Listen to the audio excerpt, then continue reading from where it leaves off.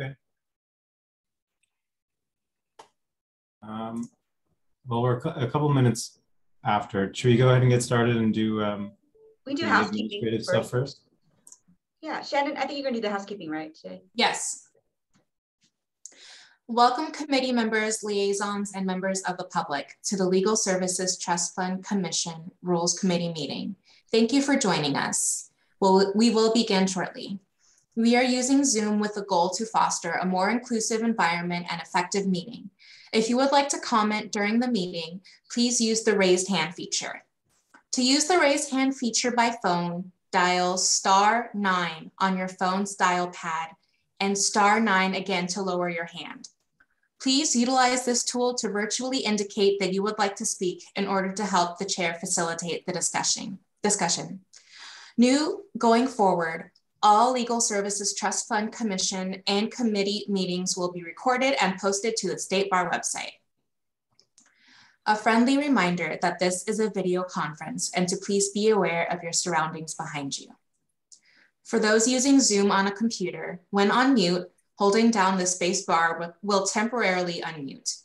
If you use your phone to dial into this meeting, please be sure your computer's microphone is on mute to avoid audio feedback issues. While joining audio via computer is highly recommended, if an individual loses audio, they can call in separately using the Zoom conference number. Thank you. Amin, would you like me to do roll call vote? Thank you. Yes, that'd be great. Great. Al-Saraf? Present. Fightmaster? Bennett? Present. Blakemore? Present. Rochelle? Present. Connolly? Here. Meeker? Here. Judge Seligman? We have quorum. I'll do liaisons and State Bar staff. Selena? I'm here. I'm making tea. I'm here though. Okay, no problem. Bonnie, I don't see Bonnie, I see Melanie. Hi.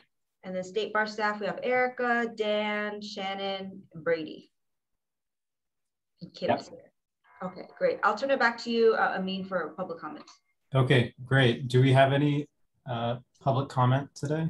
We just, there's Zach Newman from LAC is online also. Okay. But there's no one else. No one else? Okay. Then let's move into the consent item on the agenda, which is the meeting minutes from the February meeting. Does anyone have any comments or edits or changes to it?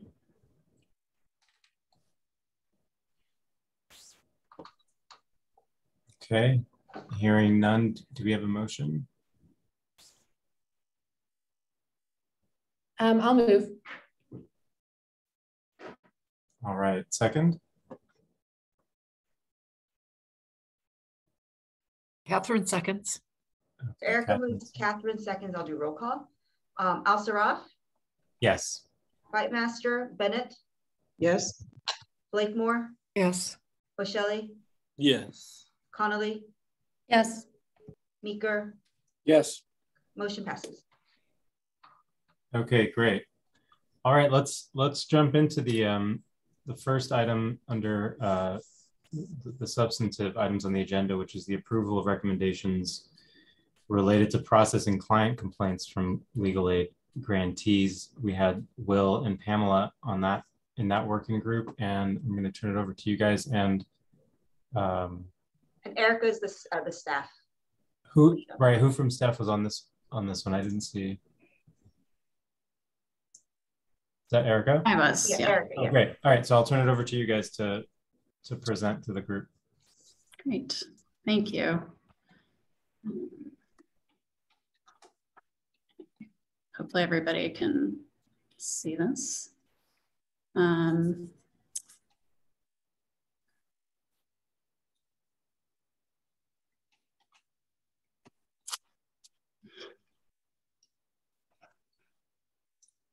Sorry, my PowerPoint's stalled. Okay.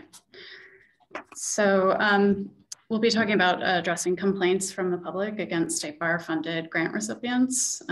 As Amin mentioned, the working group from the Rules Committee on this topic was Pamela and Will. So Pam and Will, feel free to jump in as I go through this. And if anybody has questions, feel free to let me know. So I'll just go through quickly some of the governing authorities, the current rule and office practice in terms of implementing that rule, the considerations that the working group had when thinking of ways to update or improve it, the original recommendation that went out, feedback that we received from the legal aid community, and then some time for discussion about the proposal. So the main governing authority regarding complaints comes from the State Bar Rule 3.692. It addresses complaints in terms of who can file them, how they come through the State Bar, and how to resolve them all the way up, from the staff level through the commission. This rule also incorporates any other applicable governing authorities. So it sort of collectively refers to the trust fund requirements, which would be inclusive of the IOLTA statute, other State Bar rules in this section, the standards for the provision of civil legal aid, which under the statute is the State Bar's quality control guidelines for grantees, grant agreements, any of those documents or rules that grantees would need to abide by in order to remain compliant with their grant requirements. So examples of complaints that could come in under this rule would be things like alleging that a grantee was using the wrong income eligibility threshold, that they are charging indigent clients and not reporting that on their grant applications, failure to have sort of an internal grievance policy or procedure that, say, a client who is dissatisfied with service could use to go up the chain of command to address their concerns. So those are just examples of complaints that could be brought to the commission from a member of the public alleging non-compliance with grant requirements. This typically wouldn't include instances of individual attorney misconduct, but it was noted in the memorandum that, if there was an implication that the grantee was not providing sufficient supervision, that might be something that could be investigated. But individual attorney misconduct, generally speaking, will be referred to the Office of the Chief Trial Counsel of the State Bar. Another issue that typically wouldn't be reviewed through the complaints process is dissatisfaction with level of service. So, grantees are not required to provide clients with a specific level of service. They may need to make certain decisions about, whether they can provide representation or help somebody in pro per. And typically we wouldn't, the State Bar and the commission would not get involved in those sort of internal decisions. But if they didn't have a grievance policy, that would be something that could be investigated. So under the rule, when a complaint is lodged, the three possible outcomes are to dismiss the complaint. The commission can require corrective action of the grantee if there is an issue, or the most serious outcome under the current rule would be termination of funding with a right to appeal to State Bar Court. Erica, yes. Selena, she might have a clarifying question here. Her hand up. Oh, great. Sorry, I didn't see that. No, it's fine. I also, when we share your screen, it's often hard to see the hands. We got a client complaint this morning, and I was curious how it would fall in the State Bar system, of somebody who is mad that the organization wouldn't serve them. And from what I can tell, we get these every once in a while. From what I can tell, it's actually not a legal aid issue.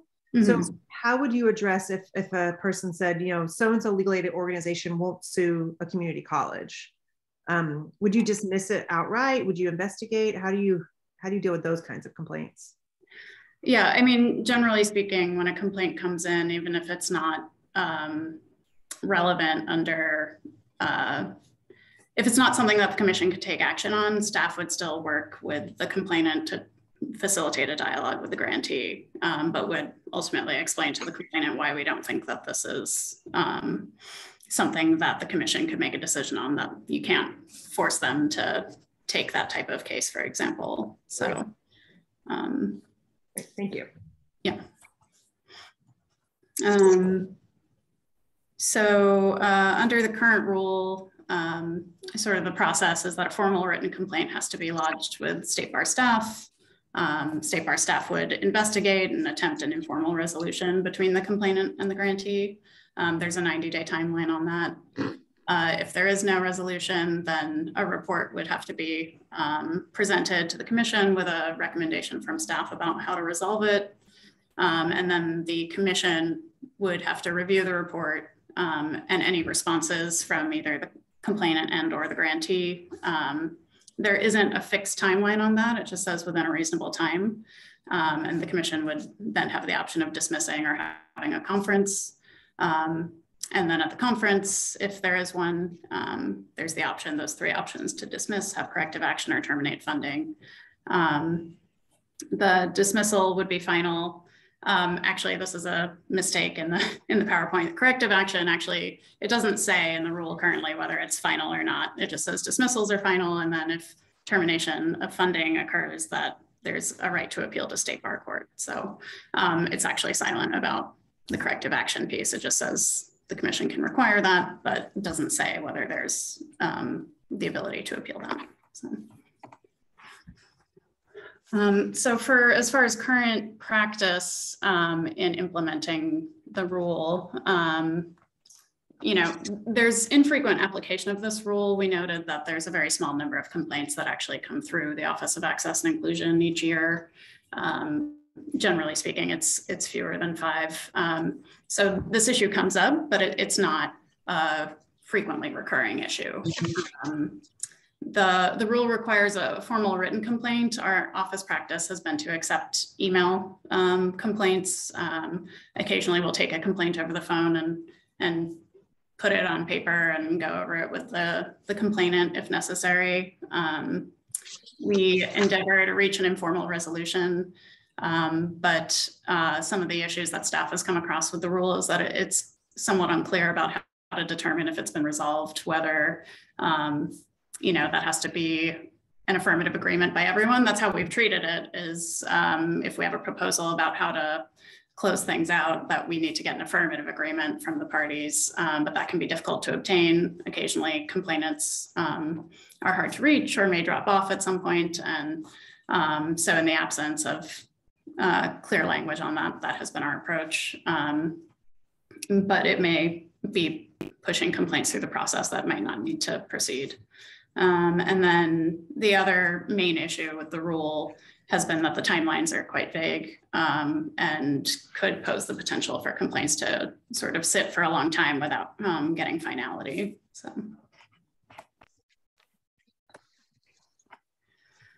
So when the working group first was addressing this topic, some of the considerations they had in mind when wanting to make updates to the rule and improve this process were, you know, they spent some time thinking about the purpose of the complaints process. And, you know, this list is by no means exhaustive, but some of the things that came up were making sure that there is, you know, accountability from grantees in carrying out their obligations under the grant, looking for process improvement, both on the side of grantees as well as, you know, within the State Bar and the Commission, making sure that it's an efficient and effective process if a complaint needs to be lodged. Having fairness in the grant making process and making sure calculation of grant awards are correct. Protecting clients or prospective clients of grantees, and then when a complainant lodges a complaint, making sure they have an opportunity to participate in the process. Some other considerations were transparency. So making sure that any person reading the rule would understand what the process should look like if they are unfamiliar with it or new, particularly in the case of complainants who might not know if it's appropriate to file a complaint or how they would do so, that this should be transparent for them, as well as setting everybody's expectations about what kind of timeline and processes are going to be implemented. So another consideration was efficiency. So wanting to move these complaints along as quickly as possible, but making sure that there is a level of oversight that's being provided, that you know, any issues that arise can be addressed. As I said, making the process accessible to members of the public was a big priority as well, because this process is for them, specifically for the public to lodge complaints. There was also an emphasis on promoting collaboration and problem solving. So the working group did not want to view this process as primarily punitive.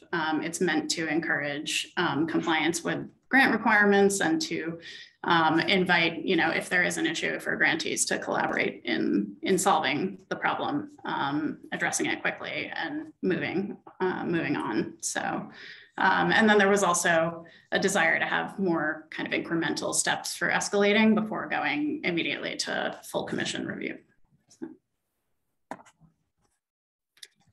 So based on those considerations, the working group's preliminary recommendations were to clarify the timelines throughout, both for staff and for the commission.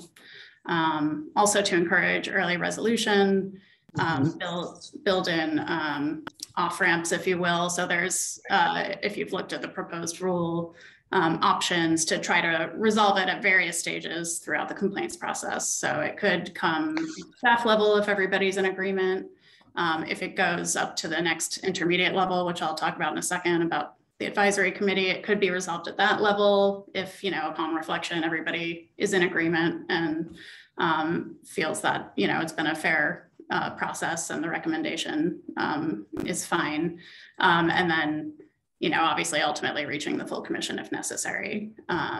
But that kind of led to the recommendation for this intermediate step of a 2-person advisory committee, because the rule is currently written, it goes from staff to the commission or a committee appointed by the commission. But having this 2-person advisory group, the thought was that it would allow the commission to conserve resources by having 2 individuals kind of look at this issue more in depth and to engage with the parties, both the complainant and the grant recipient, to be able to do that in an informal setting and take the time needed to review. It was noted in the memo that if it goes to the commission or even a committee, that it would be part of a publicly noticed hearing. And some of these issues, some of these complaints may ultimately be resolved through a dismissal. And so, there was a question about whether it needs to take up significant commission time, resources, and be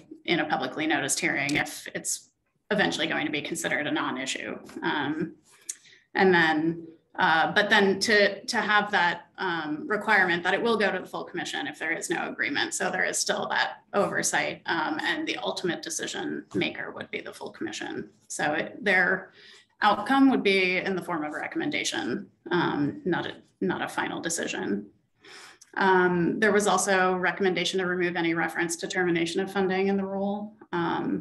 There are provisions in the current rule that are redundant of another rule. And so the recommendation was if the potential non-compliance was so serious that it would rise to the level of, potentially terminating funding, that should just be handled through that process, which is in rule 3.691. So the recommendation was to then refer it over to let the provisions of 691 control in that instance. And then another minor update was to allow for service and exchange of information through email to make it basically to comply with current practice and to make things more easy and efficient for the parties. And then there was the recommendation, which is not part of the rule itself, but to encourage State Bar staff to create an online complaint reporting page to, again, facilitate access to the complaints process for the public. So the legal aid community was provided with a draft of the memorandum and the initial proposed rule a few weeks ago, and LAC shared that with the community and obtained their feedback and provided comments. And I know Selena and Zach are on the call, so if you have anything you want to add about this, please feel free. But the takeaways for the working group were that the community was mostly supportive of the recommendations and the desire to make this process efficient and accessible. And so some of the main points of feedback, though, the area where there was sort of the most disagreement or divergence in terms of what the working group proposed versus the community was that the community was strongly opposed to the idea of allowing anonymous complaints. So there had been mentioned in the original memo that if staff is going to create this reporting page, if there's the possibility of anonymous complaints, that there needs to be a disclaimer for, you know, whether that complaint can really progress, because we may not be able to, staff may not be able to follow up or gather more information. So in reference to that suggestion, the community was, as far as I understand it, pretty unanimously opposed to allowing anonymous complaints. And they provided several reasons for that, including that, you know, members of the public or opposing parties have used processes like anonymous complaints or online reviews to harass legal aid organizations and to draw resources away from providing services because they need to respond to these complaints. It's also difficult, even if it were for a legitimate purpose that the complaint was lodged. Right. It's hard for organizations to follow up if they don't know who to identify or who to contact to provide assistance. So that was I believe, sort of the crux of that disagreement on that point. The community also emphasized the need to inform complainants of the potential effects of lodging their complaint. So as noted, staff receives most complaints from either current clients or former clients or individuals who are attempting to access services through a legal services organization. And so there was, it was really more of a point of feedback and clarification with staff that, you know, staff already has the practice of letting clients know that they may need to waive their right to confidentiality. And if we were to create a page, that this would be information that's provided up front before they even, you know, file the complaint with us. There was also an emphasis on accessibility. So making sure that any website created would be language accessible in a variety of languages, using clear, plain language on the reporting page as well.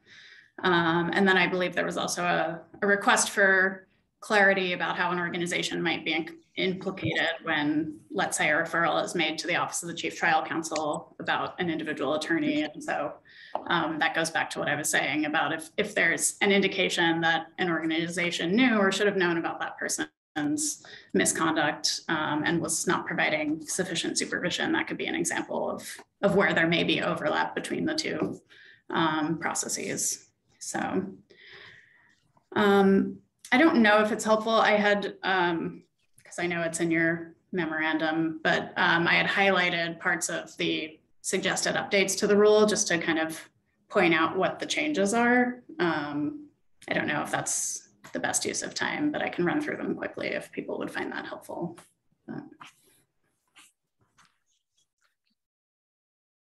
Okay, well, Selena has her hand up. Yeah, go ahead. Just to give a tiny bit of extra information on the community feedback, Erica is right. Everyone was largely in support of all of the suggested edits to the process, and everyone liked the idea of having a smaller advisory group, at least from those we heard back from. Everybody liked the idea of having a smaller advisory group to kind of aid with quick resolution. I know a couple of people were concerned about having client complaints open for a very long time because they may have to report it to funders. And so they also felt that a way to expedite the process, especially for complaints that state bar staff thinks are not meritorious, would be really helpful. And so that's why I was asking, because I literally just got a client complaint maybe 20 minutes before I got on. And I looking through the materials, I realized that there was no actual reason for it to be a complaint. And so I was curious how much time that takes of state bar staff when you kind of know based on past years that this is not going to go anywhere, and how much staff resources have to be spent. But overall, community liked all the suggested changes. The anonymous piece was really interesting because I heard, you know, from many organizations who reached out to me, not on the listserv or not to, you know, reply all to other EDs, but saying that they had gotten a lot of complaints that they suspected were from opposing parties who were like bad Yelp reviews, complaints to the Better Business Bureau. And at least from what they told me, all of them were without merit, that they were parties who were mad in domestic violence situations. Whenever someone had gotten a TRO against them, they did not like that. And so they went to Yelp or Google reviews or even the Better Business Bureau. Some organizations who target their services for particular communities, meaning people who have language access issues or otherwise hard to reach, because they target their services to particular areas, they had people say, oh, you're not helping me because I'm not XYZ, which is not the reason. It was that they actually didn't have a legal claim. Right. But it's really interesting the type of complaints they saw, and they were really worried that if there were an anonymous complaint process, that it would somehow be searchable, like Better Business Bureau, or that it would somehow reflect poorly on the organization and also waste staff time when they actually had no merit. But I think that, at least from what I heard from people, the LSC portal seemed to be a middle ground where I know that there may be current clients or former clients who have a valid complaint and they don't want to give all of their information. But our community felt that at least State Bar staff needed to be able to reach them for clarifying questions. Right. And at least some opportunity for due process to say, you know, in November of 2021, this is what happened in your X office. Right. Because otherwise, if you don't have dates or locations, the organization can't figure out if it was one person doing something bad or if it was a whole office policy. But the LSC process, you know, they do allow confidential reports where LSC staff can investigate, but that information is not given fully to the organization. So that was just feedback on that. Thank you. Erica, Will has his hand up too. Okay. I have a lot of thoughts on that, but the only piece that I think is relevant is at this moment is that we were, after we got all the feedback, or at least I'll speak for myself, I felt like we would want a little more transparency in that piece where we receive a complaint and it's dismissed, either because it's not meritorious, it's not really within our jurisdiction, and we don't have that in the language, though I imagine it would still take place. But maybe it's better to wait till after Erica's done and I can talk more about that. Sure. Yeah, I mean, I think sort of as currently proposed, if we had a complaint that doesn't seem meritorious the way it's written, staff couldn't just outright dismiss it. But to answer, I think, Selena's, you know, initial question about sort of how to expedite that process, you know, if the investigation yields, or even just on its face, it doesn't seem meritorious and there is some follow-up from staff with the grantee, I don't know if it would need to take a huge amount of time and resources, because even though the timeline is that staff has 90 days to try to resolve this, that doesn't mean we need to take all 90 days. So if we know sooner than that it's, you know, not meritorious, shouldn't proceed, we would recommend dismissal, that we could kind of advance that pretty quickly. Granted, the way it is written currently, it would still need to kind of go through those steps. So potentially we would need to convene the advisory body, but recommend dismissal. And then if they also think it should be dismissed, like, we can try to move that along. The time limits that are proposed are kind of like more of the outer bounds, not that we have to take up that entire time period. So it doesn't need to kind of linger too long.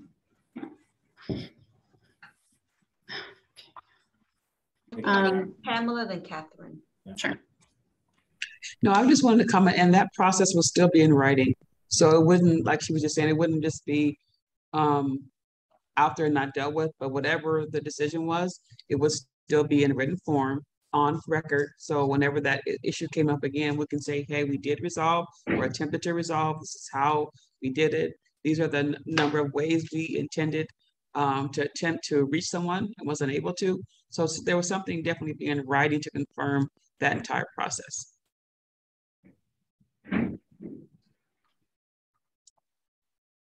I think Pamela was asking something similar to what I was asking, of someone may file a complaint, there may not be a lot of information, and then the person can't be reached to gather additional information. And it seems at some point then, you know, just as fairness to the program, that you have to make a decision about whether you have enough information to proceed after you've tried to reach the person X number of times. And if not, notify the person maybe in writing the complaint's being dismissed, absent them getting in touch with you. And if not, just proceed with the dismissal, not letting it just hang on, I think. So. Yes, and that is how sort of the new recommended process would work, that at the point where staff is ready to propose a resolution, rather than requiring the affirmative agreement of all parties, we would present our recommended outcome, and then the grantee and or the complainant would need to object to the recommended resolution. Otherwise, within a certain period of time, it can be closed out. So in the case of if somebody becomes unresponsive, I would think, based on the way it's currently presented, that if they're not objecting, that it could be assumed that they are fine with the dismissal if that's the recommendation. But Amin, did you want to go? Yeah, Eric, I had a quick question just procedurally on that point. In the event that either the grant recipient or the complainant objects to the proposed resolution, does that, whatever they say in their objection, is that something that is provided to each side, or is it sort of, because the way I read it was it's sort of like the objection goes to the state bar and the state bar prepares kind of a report.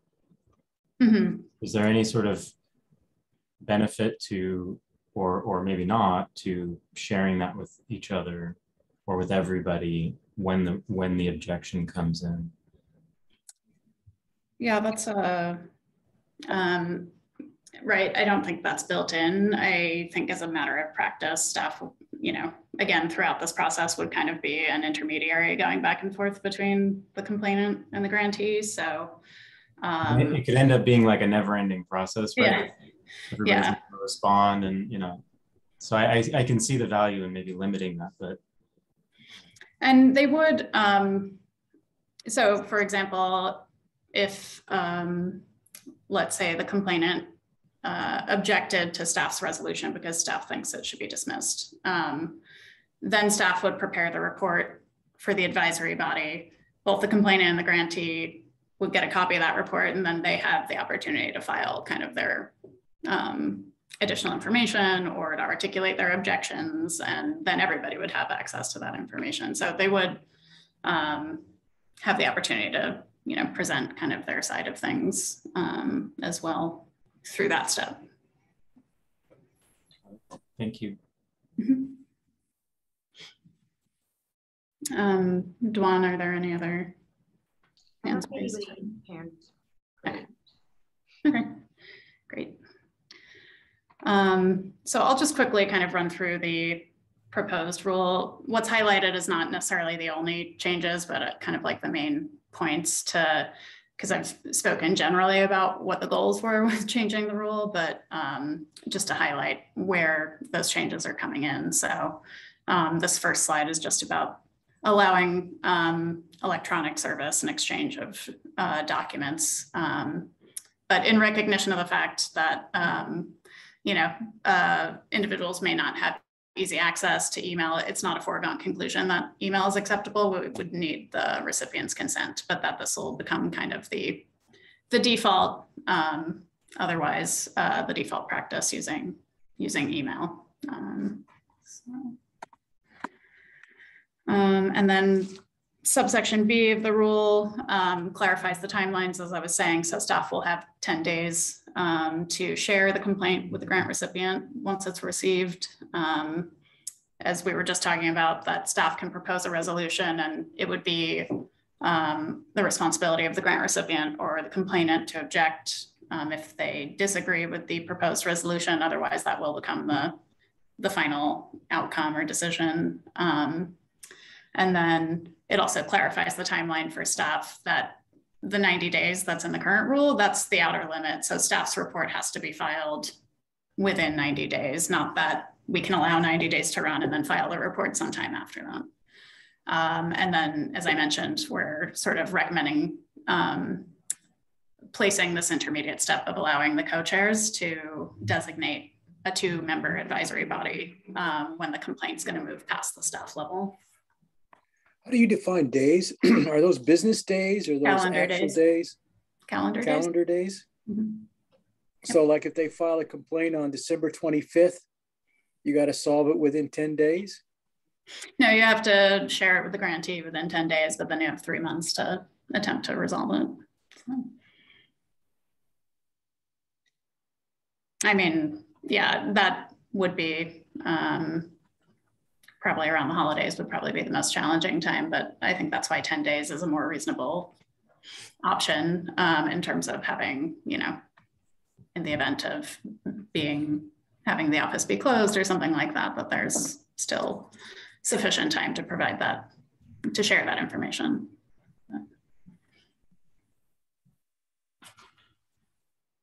Erica and Catherine, I can't remember the order. This is sort of a random question, but I noticed that for, I think it's on the A, that electronic, that receipt will be the timestamp of the sender. And I was just curious, this may not matter because there's maybe sufficient timing, but I just was curious if that aligns with like court rules on electronic delivery, or whether there's any like,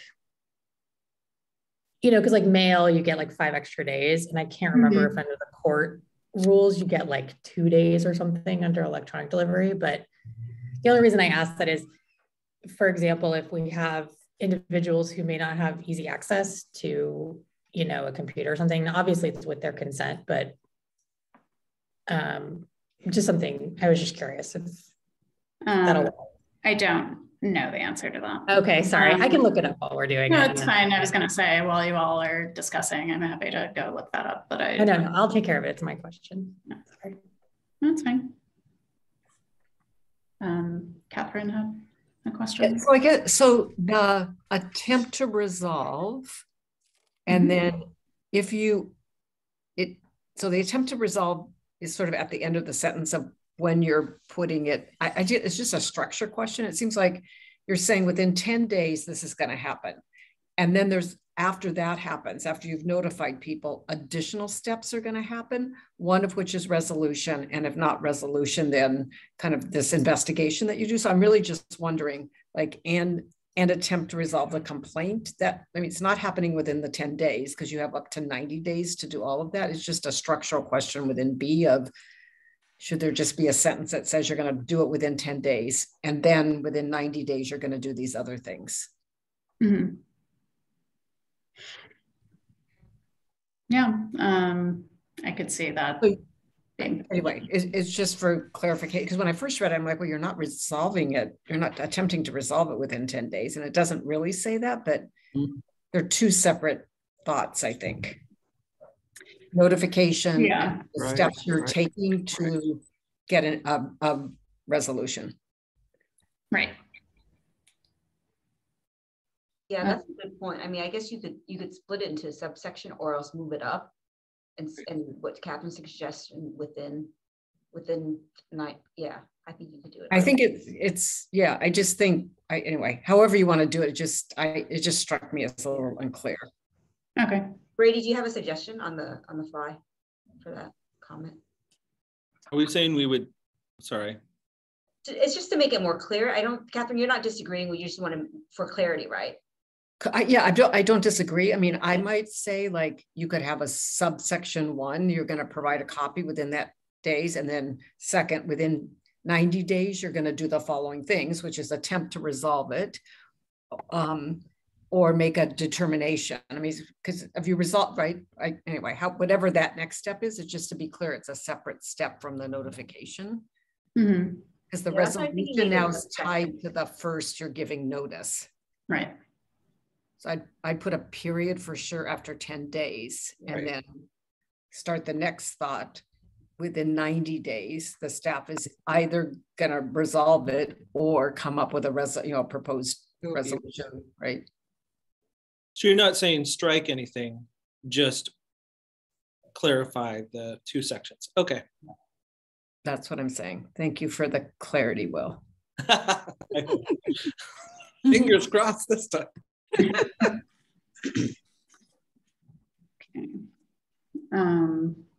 Yeah, I think it makes sense to maybe revise that, you know, a little bit.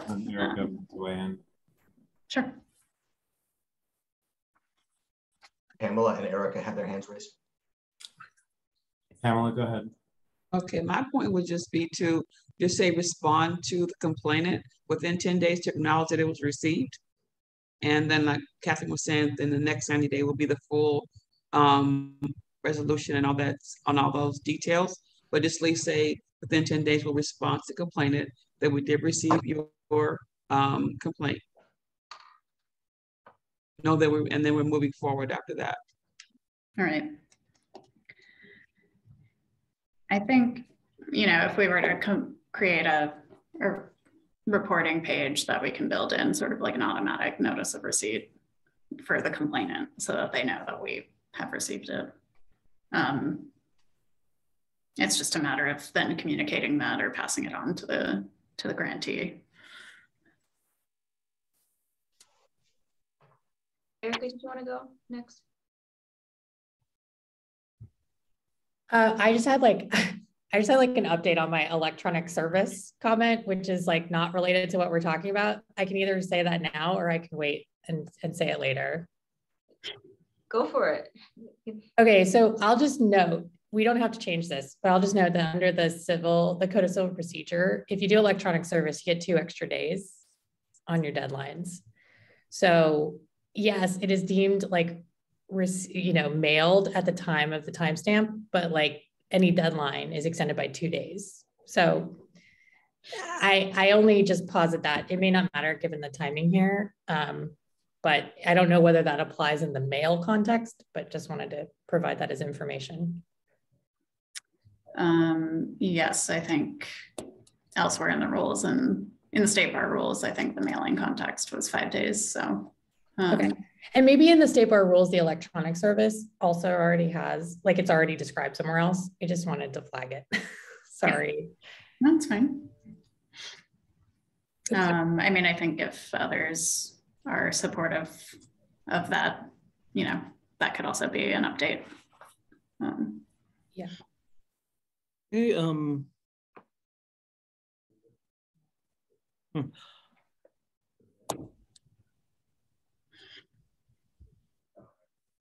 Can I chime in? I just want to say that's a really interesting point. I think most of the deadlines apply to staff, but I'd have to go through and make sure, because I think it would be fine to change because email is not a perfect medium, and having a little leeway there certainly seems sensible.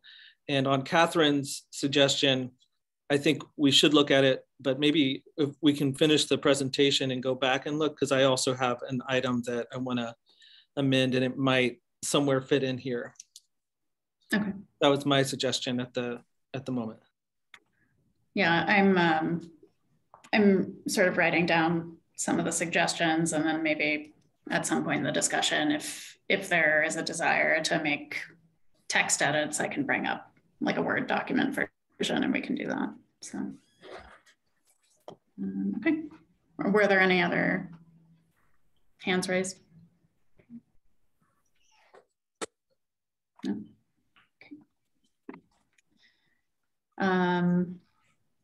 So then the next sort of edit or update was, it was already the practice or already the requirement that if staff, you know, has to submit a report to the commission, that both the complainant and the grant recipient would be provided a copy of that and have an opportunity to submit a response to it. The update here is that, you know, if a complainant asks staff for assistance, that staff would assist them in preparing a written response. So that's an option for complainants who may have a need in that respect.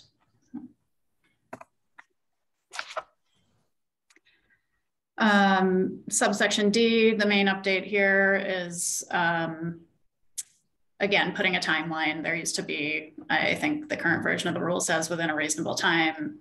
the recommended update was to put a timeline of 120 days on this intermediate step of the advisory body review. So within that time period, that the advisory body would either make a recommendation of dismissal or have an informal conference with the complainant and the grantee, just in order to kind of keep things moving along.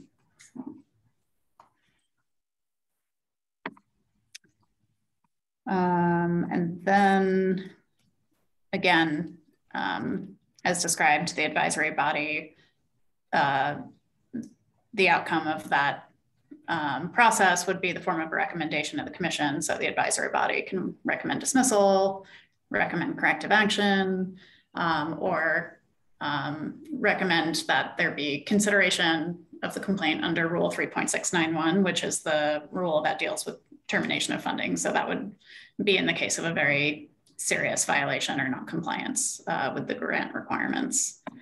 And then this was also the area where, the advisory body can make recommendations for improvements to the complaints process. So ways for the commission to kind of take a look at its own processes and make improvements here.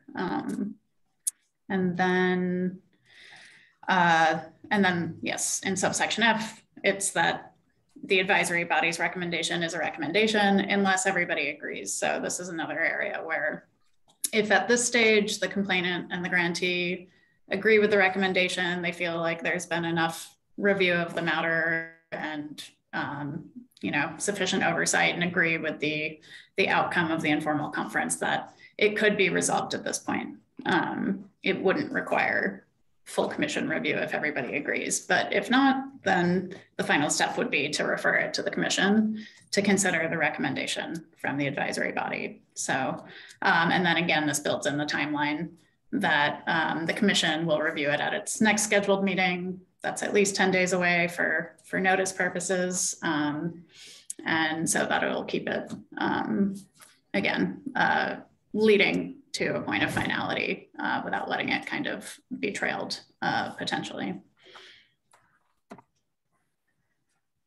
And then these last three subsections, the main updates were, as I mentioned before, that in the current version of the rule, it's kind of silent about what happens with corrective action. So the recommendation is that any determination that corrective action is appropriate would be a final decision by the commission.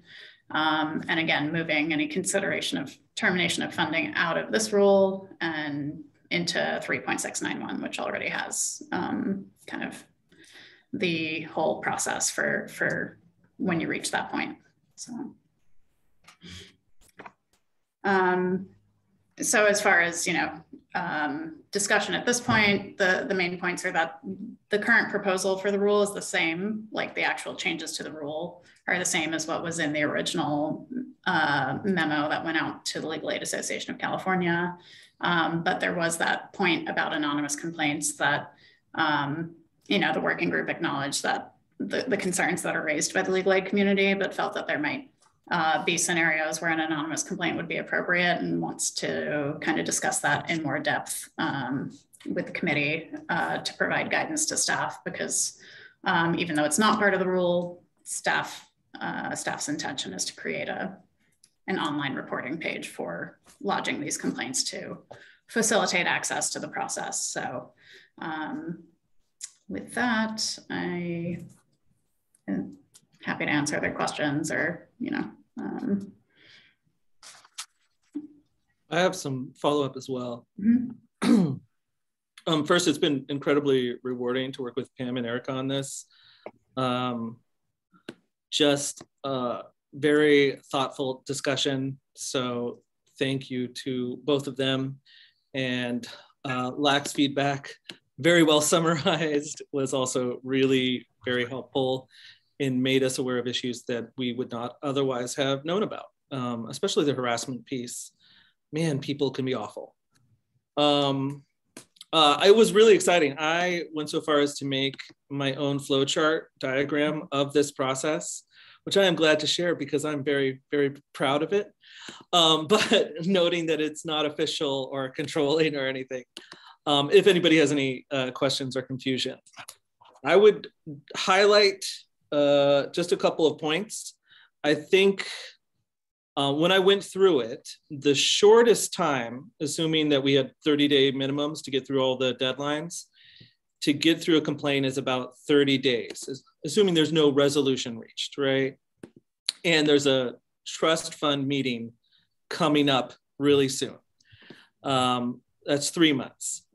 Sorry, I said 30 days, but I meant 3 months. 3 months, the longest time frame was about 1 year. I just want to highlight that. It is longer than I would want, but when you go through the time frames, we were trying to really allow the collaborative resolution process to work, and we just didn't want to squeeze it too much. So it was trade-offs. And then I'm still a little disappointed that we couldn't find a way to keep it from having to go before the full commission for resolution. I don't think that's ideal, but it is the least worst option. As far as I could tell, we could, if I understand properly, designate a standing committee that would then have the authority to dismiss complaints, but that was frowned upon. I think we didn't want another standing committee. So it's still an option out there, but I did want to make everyone aware, as written, the changes would result in a written report being made to the full commission and then coming before the commission for either dismissal or further action. Bill, can I ask you a quick question? What concerns you about it going to the full commission? Is it like a resources problem, or are you concerned about? It's both. Or I don't even know what the other one is. Okay. Well, I will say I think it opens a can of worms where at the last time we had a complaint we had to deal with at the commission, there were a lot of very legitimate questions. So a lot of education had to take place and there was a lot of discussion. And so that, I felt, took up unnecessary amount of time.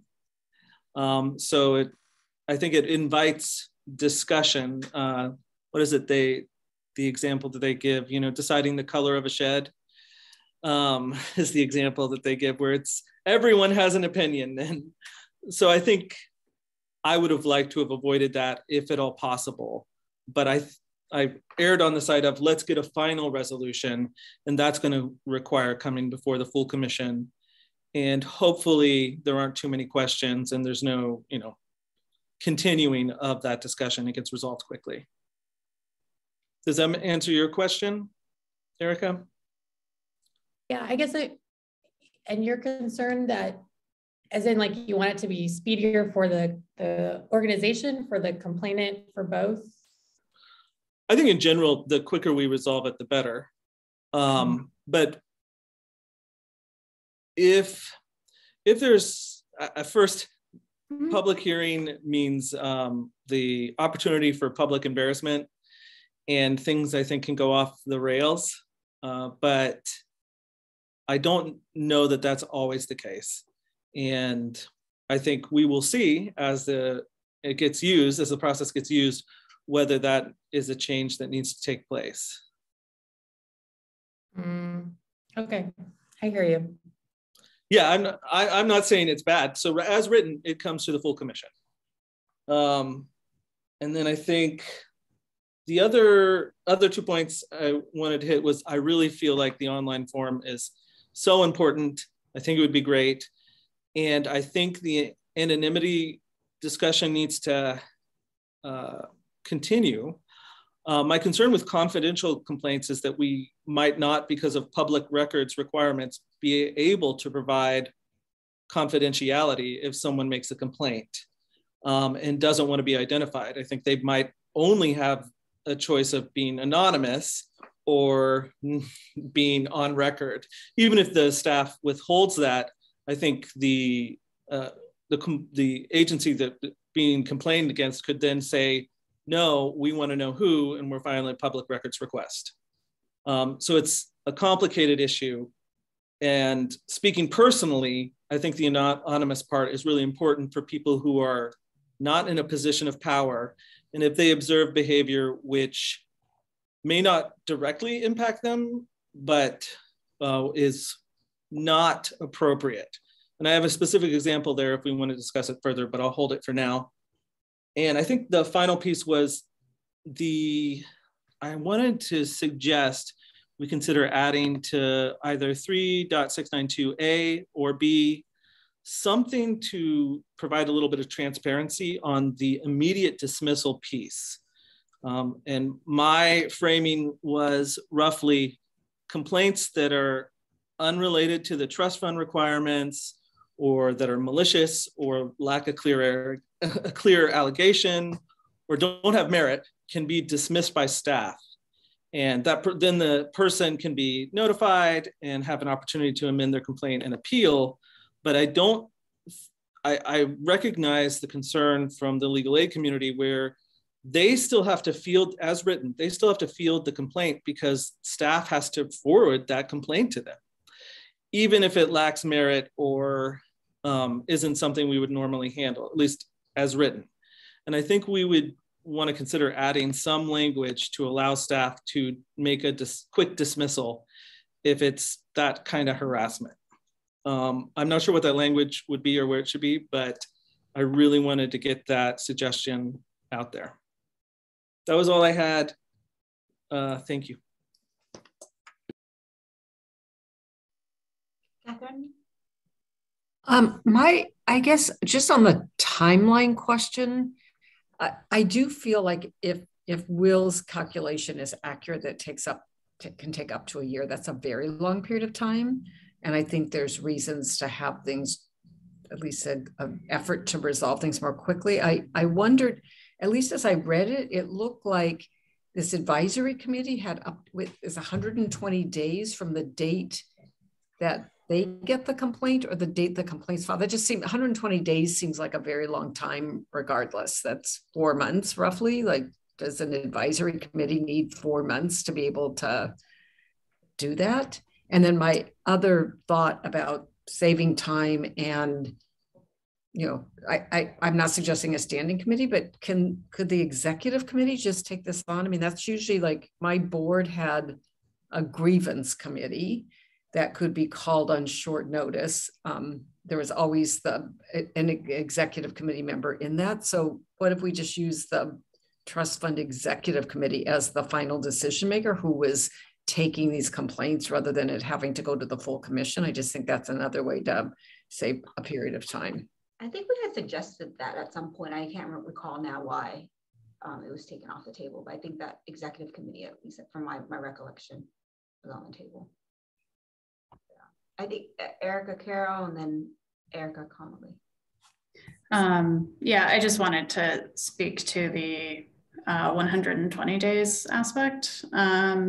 So part of it is that within those 120 days, both the complainant and the grant recipient are going to have at least 30 to respond to the staff report. So that takes up a month. And then, you know, I think that there was discussion, and Will or Pam can jump in if you remember this better than I do, but about, you know, that complainants may not be able to, particularly if they're a client, you know, accommodate short timelines in terms of trying to show up to informal conferences or just wanting to be kind of like cognizant of any challenges, or also even for the advisory committee members that, you know, might have other obligations and can't always do it on short notice. So I think the intent would be, of course, to try to do it sooner, but that, again, that would be like the outer limit, not the, but I also understand that it could be seen as like, well, we have 120 days, so we'll take up that whole time if we want to, but. I wondered then, like, so I appreciate, you know, sometimes it's hard to reach a complainant, sometimes it's hard to schedule something, but it could be a shorter timeline with the option of the complainant having a continuance if the time didn't, like, if it was necessary for them to be able to even put their information, you know, they have to do something within 30 days. I mean, that can, you know, if you're a person that's difficulty getting your thoughts on paper, you might want a continuance for that. And that could push out the timelines. Or if you can't attend a meeting at a time it's noted, like, I think there's ways to allow that flexibility without making it look like it's going to take 4 months for an advisory committee to make a decision. So I guess I'd be interested in alternate ways we could achieve what's a really good intention. Amber, you want to go next? Yeah. So I wanted to first say, like, I support what Catherine's saying on that front. You know, I mean, there's a sort of fundamental question that sort of speaks to like Will's point about the anonymity. Or is this complaint procedure a whistleblowing thing, or is this a because I think the examples that Will is like talking about, they strike me as like whistleblowing, right? I understand the power dynamics for like actual like I recognize that too, but like it makes me think like, do we have a whistleblowing like way to do this? Because, you know, if you were doing, you know, as far as like PRA requests and like that kind of stuff, like, you know, if you have, there are ways in which you could kind of structure a whistleblowing kind of way and keep some of that more confidential. And this may not be that way to do it, which is why anonymity may not be, you know, I take Will's point that, and I don't know, I don't recall off the top of my head all the PRA exceptions. And I know that there's like some investigatory, like, you know, exceptions to it. And I defer to Brady on that. I know that we're subject to PRA and we definitely don't disclose all of our investigatory stuff. You know, but having said that, some complaints are subject to disclosure. But I just throw that out there, and I'm not trying to like upend this at all, but I'm just saying like that there may be like a way to have an anonymous avenue that's not this structure, you know, but I don't know whether that's, you know, that might be the way to kind of deal with this in the longer term. Just throwing out a suggestion. And on the timelines, I'll just say like, yes, they seem long, but I also know like how long like litigation goes, and even like private arbitration takes like a really long time. So I actually think in some ways, if we get this all, I mean, a year is a long time, but like, it's also like, if you're doing an investigation and trying to do informal resolution, like it's not totally surprising to me, but yeah. Oh, one other thing is I do actually think all of the complaints should, I think it's good for them to all go to the particular organizations, just so for due process, so they have a heads up, even if there is some more expedited like clearing out. I don't think we should not tell them about it, because it's good for them to be aware that there are these, that a complaint was made is all, Will, to your point, like, I'm not saying they necessarily have to like deal with it, but like, right. It's good for I would want to know someone had filed a complaint against me. That's a really excellent point. I just didn't want them to feel like they had to respond and then it's taking up their limited staff time. But yeah, point well made. Boy, that was so much good stuff. Since I have the floor, I'm going to go ahead and respond to the whistleblower part, because that was one of the first things that came to mind, is how do we handle whistleblower complaints in an appropriate way. My understanding from Erica is that is something on a future agenda that's going to be worked on, and that this process would not handle those complaints. Is that correct, Erica? Yeah, we wanted to look into that further because there isn't a clear policy at the moment, and maybe Brady can speak to that more. But so we did not want to address it through this process at the moment and make it a separate thing. So. Yeah, I thought it was something really important. So agreed. I'll jump in on two things. I'm just sort of, this conversation's going great without me. The one thought I had, and I looked at the sort of, this is with respect to the suggestion of a staff dismissal. And I'm not sure if I fully see the need for it. And I do see some concerns that from the potential complainant community to the extent there is one that, you know, that puts too much power in the hands of staff. And the reason is that if a baseless complaint comes in, it can kind of go through the process very quickly, the existing process. And I'm not sure how that's much different than saying, oh, staff can dismiss a complaint if it finds this, but then the complainant can appeal anyway. So wouldn't that appeal involve the same process? So it seems like you're sort of making a statement that doesn't necessarily have a huge impact on what actually happens, which is that, you know, in the case of a threadbare and improper complaint, it's real quick. You have a quick call with the with the grantee, with the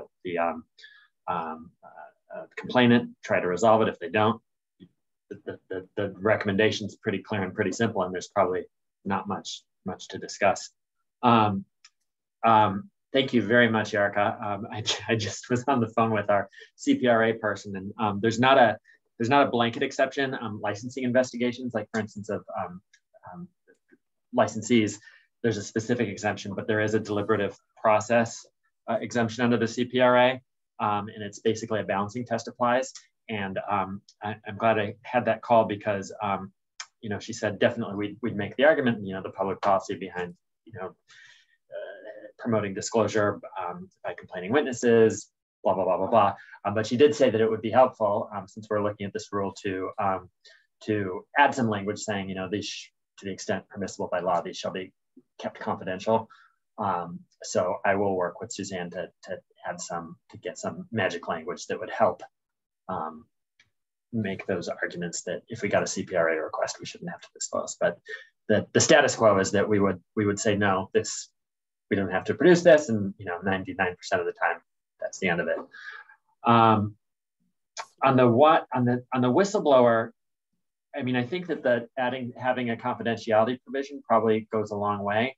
I had mentioned to Erica that the state bar is sort of working, and I haven't been involved on a broader whistleblower policy that I'm not sure whether it would touch this or not, but I can learn more about that. But I don't think of this as a whistleblower situation necessarily. I mean, to the extent that these complainants are going to be employees of grantees, they already have protections under the labor code from retaliation by their employer. So I didn't initially see a need to really get involved with that, especially if we're going to, you know, buttress our confidentiality arguments and then see what's going on larger. And I will try and find out what that is and sort of report back. So those are my thoughts so far. Sweet. I had some response. I think that would be really awesome if we can make the confidentiality piece clear. I think on the clarifying the staff dismissal piece, I was thinking of being a victim of our own success if we put an online form up, where we might get more complaints than we want to have to deal with. And as I understand right now, a complaint will come in, staff has 10 days to share that with the grantee, and then they still have to issue a recommendation. So they have to go through the process, they have to talk to everybody, even if it's totally lacks merit, like, I didn't get service, I didn't like the way this person talked to me, and it was ridiculous, and, you know, and all of these things where I feel like that's more of a possibility if we have an online form, and that providing staff the opportunity to go ahead and say, we're going to dismiss this. Now, if somebody is continuing to have what I would call a bad day and wants to press the issue, well then, okay, I guess we are going to have to go through the whole process. But I think adding a clear off-ramp where it involves the fewest people possible addresses that concern of just allowing this to become a process where people get to waste time unnecessarily. And I guess I have faith in staff to usually get it right and being like, this lacks merit, or this is something that's so far outside of our governing authorities that we're not going to consider that. Now, if we only get 5 complaints through an online form, obviously this won't be an issue. But if we get 500, the ability to dispatch them quickly becomes more important. And so I thought in that framing, it would be important to address now. And that was my thinking, Brady. I hope that clarifies there. I don't know if you want to respond or if we want to move on to other questions, but. Well, and maybe the answer is if we do something, it's sort of the devil's in the details, because, you know, even with your example, it's still, I feel like that the complaint process at least offers a chance to check in, because, hey, you know, they're dissatisfied because you wouldn't take the case, you know, oh, well, you know, like, you know, ABA standards say this, do you have clear intake standards? Are they communicated, you know, blah, blah, blah.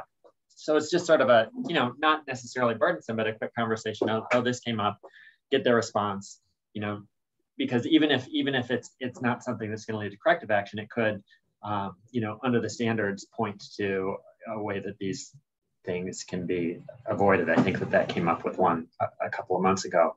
I think it's a separate question, maybe whether it's for, you know, some sort of frivolous or litigious, vexatious litigant type standard where, you know, somebody keeps bombarding us with complaints, then it becomes, you know, if the staff makes a finding of X, you know, then it can be a denial, and this denial can only be appealed, you know, in X manner, rather than sending it through the whole process.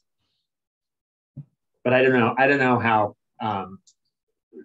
I don't know if we're going to go from 5 to 500, but it is definitely worth thinking about what we do if we did. Yeah, I think good faith complaints will continue to be processed under this. I'm thinking of the bad faith, and considering what LAC said about how many bad faith complaints they were getting, I feel like it would be important to find some way to address that. Okay, I'm done. Erica, I think you're next, and then Catherine.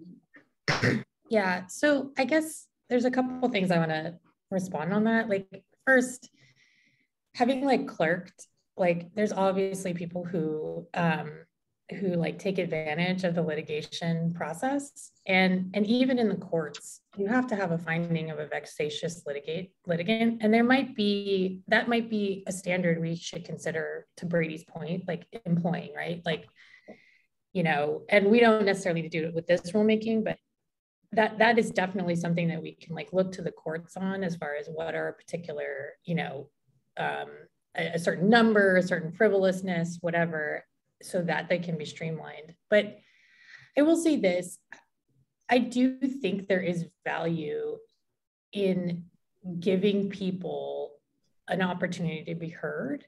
And I do think that, like, you know, when is it meritless because the person just like doesn't understand the rules, and when is it meritless because they're being harassing? Like that's a really weird line.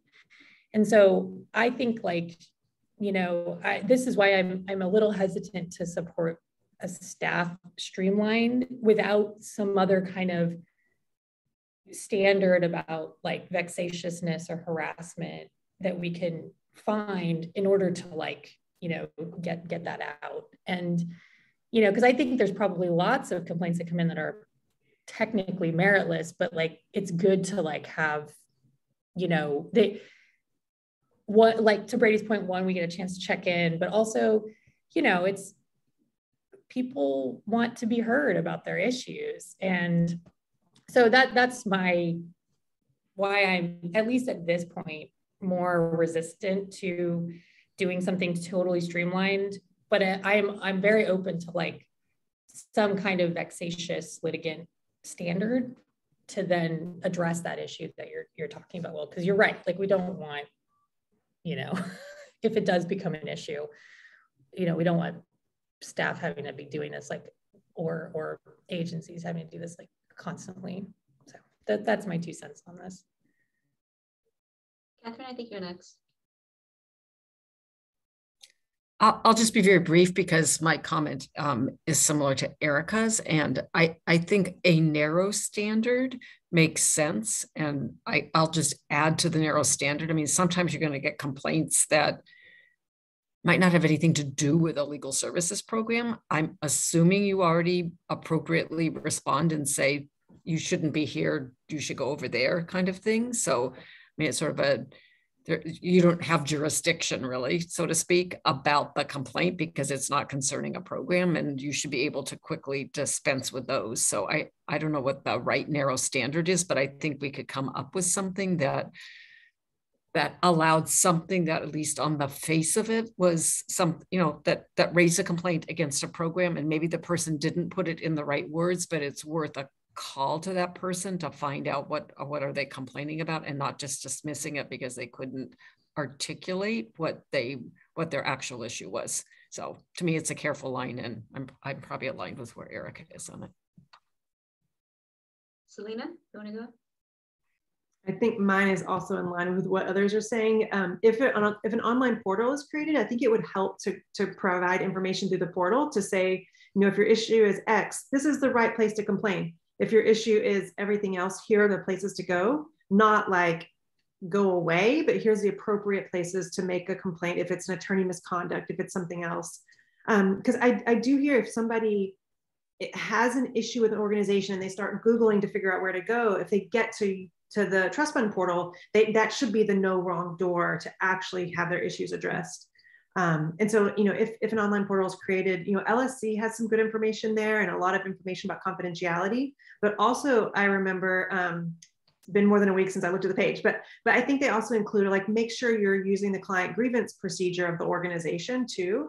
And so it's really making sure that they have all the resources, understanding if this is, a 90-day process, they may need their claims resolved more quickly if it's a denial of service. Thank you. Will? That was so heartening to hear, because as someone who's had to or felt the desire to complain and gotten that rejection from like, well, this isn't not our problem. So thank you, Erica and Catherine, on that. I agree very strongly. And I think I was only thinking in terms of really bad faith complaints and even with the anonymous or confidential complaints. I'll briefly give my experience. I was in a clinic before I was even on the commission, where I was listening. We were working through the computers together through some forums, and this volunteer was talking to the person next to me, and he was explaining his problems, and she was listening. And it was very concerning because she misunderstood what he was saying and then gave him advice on what to do. And that advice sounded wrong. Now, maybe I was wrong, but she wasn't an attorney. She was just a volunteer. And it was all kinds of like, for me, in my limited paralegal experience, I was like, that was UPL all over the place. And I was not going to complain to that organization. I was about to be like, can you give me this person's name? There's no way, right? Because I want help from Are they them. charging money? That's right. not okay. It was all free. But I want help from the organization. And so I'm not going to be the guy who's like, hey, it looks like you guys are breaking the rules, because I still want to be able to go back and don't want to leave the bad taste of like, oh, there's the guy who reported us. So I think it's great that we are having that conversation, and that there is a lot of openness to making sure that we allow no wrong door was a great turn of phrase, where we get them pointed in the right direction. And to respond to all of that, my current understanding is we don't have the ability, as the rule is written, to just dismiss because it's not our quote unquote jurisdiction. It still has to go through the process of sending the complaint within 10 days, and within 90 days, issuing a recommendation. And that feels like that's not necessarily the best use of staff time. And when they might be able to review it and say, just respond to the complaint and say, this doesn't meet our criteria, we're going to dismiss it. If you want to appeal, you can. And putting the onus back on them, I think, is a nice little bit of resistance. Oh, that is a beautiful cat. A little bit of resistance that could help prevent that sort of abusive behavior. And I don't know if we can share the language and see if that would meet this criteria of allowing, being narrowly crafted, or if we just want to nix the idea and just see how it goes with an online form and then consider it in the future. But really, you guys restored my faith in humanity for today, because that was really nice. Thank you. Amin, did you want to go?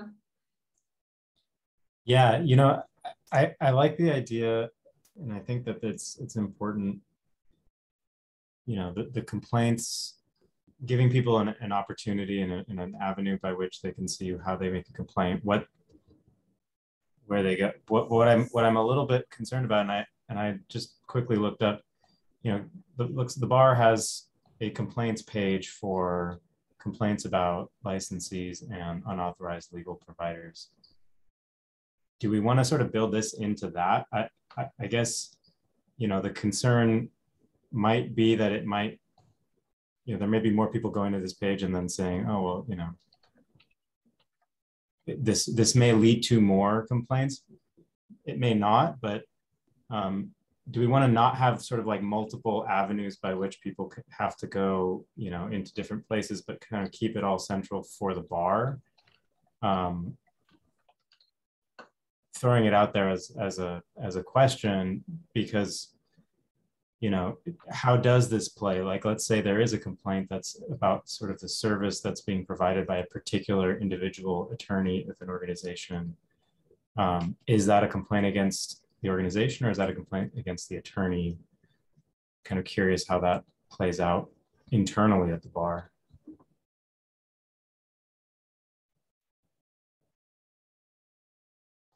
I think generally if there's a complaint against the attorney, we redirect them. Duan, Elizabeth, Erica, do you know if we've actually forwarded complaints, or do we usually redirect them? You mean like a complaint against a specific attorney? Yeah. We would forward a complaint against any attorney to OCTC. Yeah.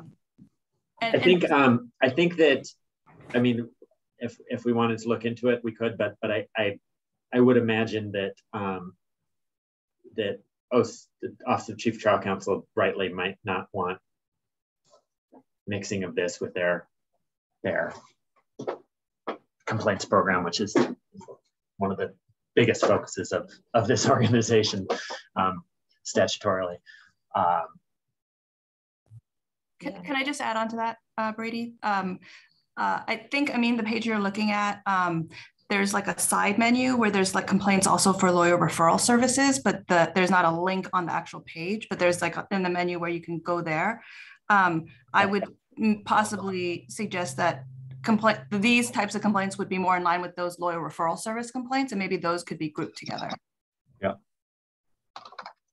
Yeah, that makes sense to me. I guess just thinking about it in terms of how this plays out for somebody who wants to make a complaint, like where are they going to go? What do they do? The likelihood is that they're going to go to the state bar complaint page, and maybe that's a place where this kind of lives in some way, maybe not in the same process, but at least there's an explanation or an opportunity for them to find it. Yeah, actually, now that I look, I think that maybe in that gray section where it talks about the other kinds of complaints. Yeah, exactly. I think we haven't actually had a chance to like interface with our communications department to figure out logistically all of these, but that would be once, if this gets passed in some form, we can start to do that. And then also we can bring it back and get thoughts from you all. Okay, so I think Will and then Selena. And then I just want to do a quick time check because we're at the halfway mark, and Dan's group probably needs about 45 minutes to talk about law school issues. I guess I wanted to clarify whether my understanding of the rule was correct, where every complaint that comes in can't be dismissed. It would still have to be forwarded to the organization, regardless of whether it had any merit or not. Is that currently, I don't think that's how it's currently handled, but under this rule, is that how it would need to be handled? Well, that's how it's currently handled also, correct? Mm-hmm. Yeah, we get such, we get a handful of these every year. So yeah, we contact the organization and let them know. That's how it's currently handled, and that's how, even if it's proposing a change to that. Okay, even if it's a matter totally unrelated to our governing authorities, it still gets forwarded on? Mm-hmm. Okay, all right. Then hopefully that won't be. And I don't know, we've had an instance where it's totally, and that's why I paused a little bit there. I mean, we really get less than 5 of these a year. And I can't recall in my 7 years here where there's something totally unrelated, so. Right, I guess with an online form, which is, I think would be such an excellent addition, that I wanna anticipate a flood, because my understanding is the Office of Trial Counsel did get a flood when the attorney form came online. And if we can help staff and legal aid organizations process those efficiently, then I am all for that, because they are doing more important work than dealing with totally unmeritorious complaints. But if there's not a consensus around that, I'll let that go, and wanted to respond to Catherine on the 120 days. Because that was way back, but I just wanted to note that that was also included having a conference, the informal conference. So it's the 30 days for the grantee and complainant to respond additionally to the staff report. And then after that 30 days, what is that, 90 days to have a conference. And for, if they have a conference, they get an additional 60 days. So I'm not too, I wouldn't feel bad shortening that up, but because they have to have that conference within there and they get the 30 days, we were trying to allow a lot of time. I hope that answers it, but maybe not. No, I mean, it answers it. I personally think it's too long, and I don't think anyone's well served by these taking a long time. It's better to have a quicker resolution for the program and for the person that's making a complaint, I think. So, and that's why I was trying to sort of identify ways that the time could be potentially shortened, but allow a continuance if the complainant is agreeable to extending the timelines, maybe. Or that anyone could request one for good cause. That sounds like it would be a great way of addressing it, and maybe shortening up some of these times. Yeah, I'm fine with adding anyone can request it for good cause. That's fine. Yeah, with that, I would be glad to drop it to 60 days. Personally, I'll speak for myself. Thank you. Selena, do you want to go, and then Pamela? Yeah, and I can be very quick. So when I think Amin mentioned the online portal for attorney misconduct, and I just looked at it, and there's a really amazing infographic on after you file an attorney misconduct complaint. And so if there is an online portal for agency complaints, I think something like this is really fantastic, because it's an infographic explaining what to expect and timelines, which I think would be helpful not only for people making complaints, but also for organizations who have, since there's so few of them that you get, an organization maybe the very first time they have a complaint. And the infographic is just really fantastic. So I wish I could share, but since I can't chat, if you want to just look on the State Bar's website, it's after you file an attorney misconduct complaint. And it's in multiple languages too. Thanks, Selena. Pamela, did you want to go? My comments, rather, in terms of the timeline, was that they will be completed within the 90 days. So my thing was the maximum time from start to finish with the 90 days, give them time to acknowledge we're working on this process, but at least by 90 days, it is totally resolved in writing to both parties. So that would end that situation.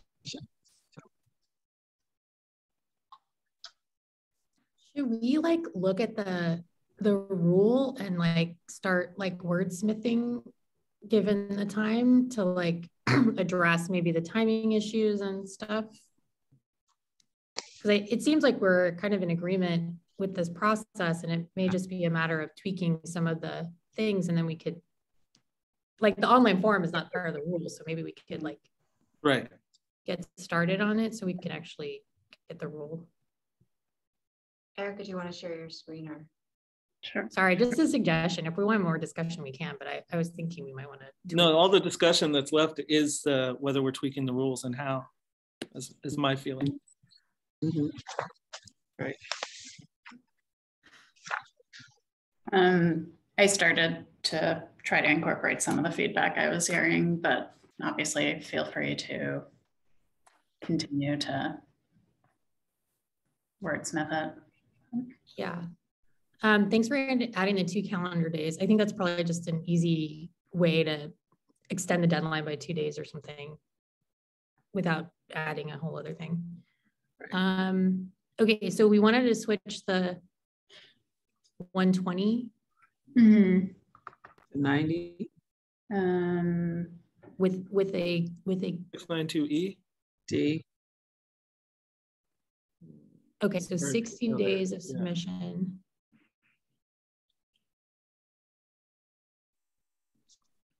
I think you said you wanted it to be for good cause. Yeah, that makes sense. There should be a reason for continuing it, so that seems fine. Do we want to say up to 60 days? Because then that gets to the 120 from before. I don't know.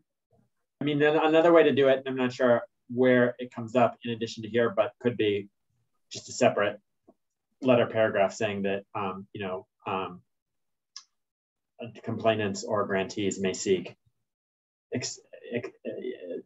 extensions of deadlines under this rule, which shall be which for good cause. So I think that makes sense because this is the total number, but what if a grantee, I don't know, their ED got COVID and they couldn't respond within the 30 days. So I like Brady's suggestion of just doing any of these can be extended. So changing it to 60 is fine there, and then just taking the continuance of any timeline down to the end. And yeah, I like that idea too.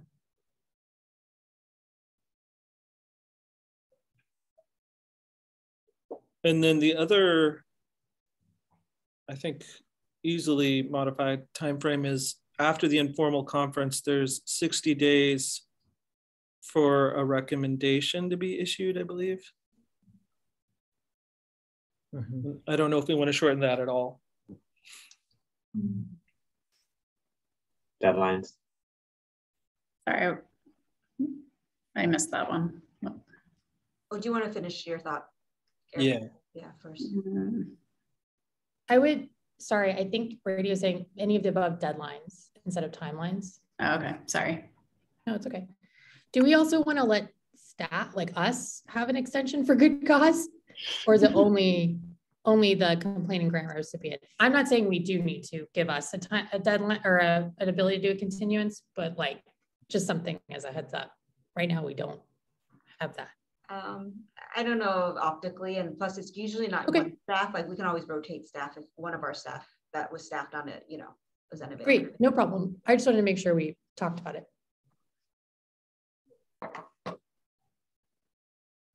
Sorry, do we want to put a limit on the length of the extensions? I mean, I feel like you have to show good cause for what you're asking for. I mean, yeah, I think. Yeah. I don't know. What's a little unclear to me is who would be granting the extension.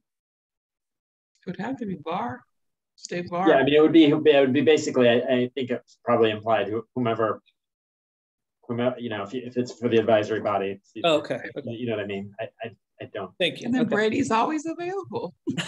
Brady, which is right, Brady. Okay, yeah, sorry. Let's put my cell phone number in there. I guess speaking of advisory body, I think there was Catherine's comment of should the advisory body be the executive committee, and I can't honestly recall why we struck that.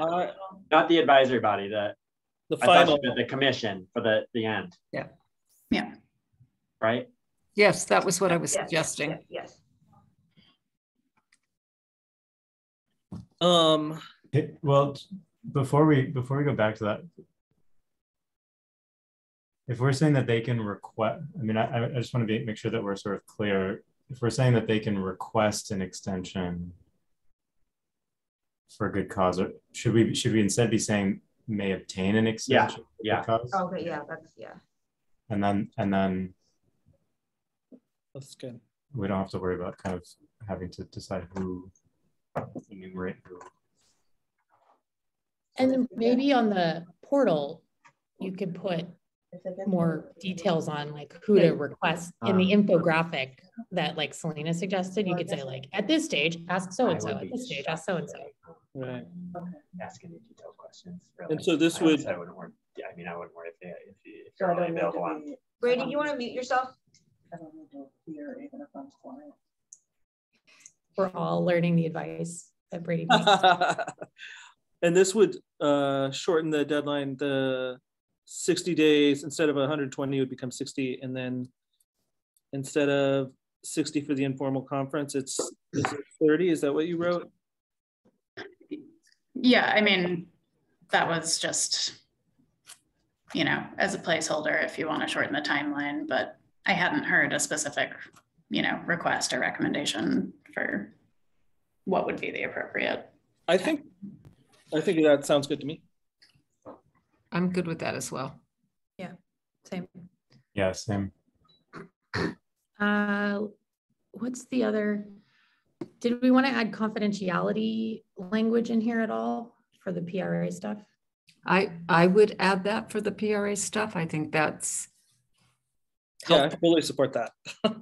And I don't honestly, like, I'm okay with just saying staff's going to draft confidentiality language that, you know, will protect it from disclosure in a PRA, like whatever that's going to look like. I don't feel like we can wordsmith that as a group today. So sure. I would be fine voting for this, even if that language wasn't there. Yeah, we can put, I think that's a good suggestion because Brady can work with Suzanne and then Erica and I can look at it. Yeah, I mean, I'm sure there's a way to do it and I'm not going to have that much to add to it anyway, but conceptually, I think that's important.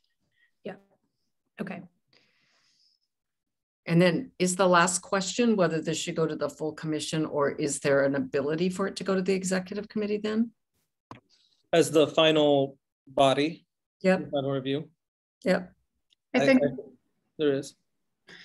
Yeah, I mean, it's possible. I think the idea was when you get to that level, no matter what you're doing, it's going to be at a publicly noticed hearing. And so it just allows for more flexibility of when you can schedule that hearing because you have fewer people, right, to work around a schedule of. And I think one of the delays is if you're trying to attach it to a regular commission meeting, if you do it 9 days before the commission meeting and it's not noticed, it's going to be another quarter, right? So it's just going to extend the timeline in ways that, and I'm assuming the executive committee would report to the commission about, you know, the outcome, which I think is fine.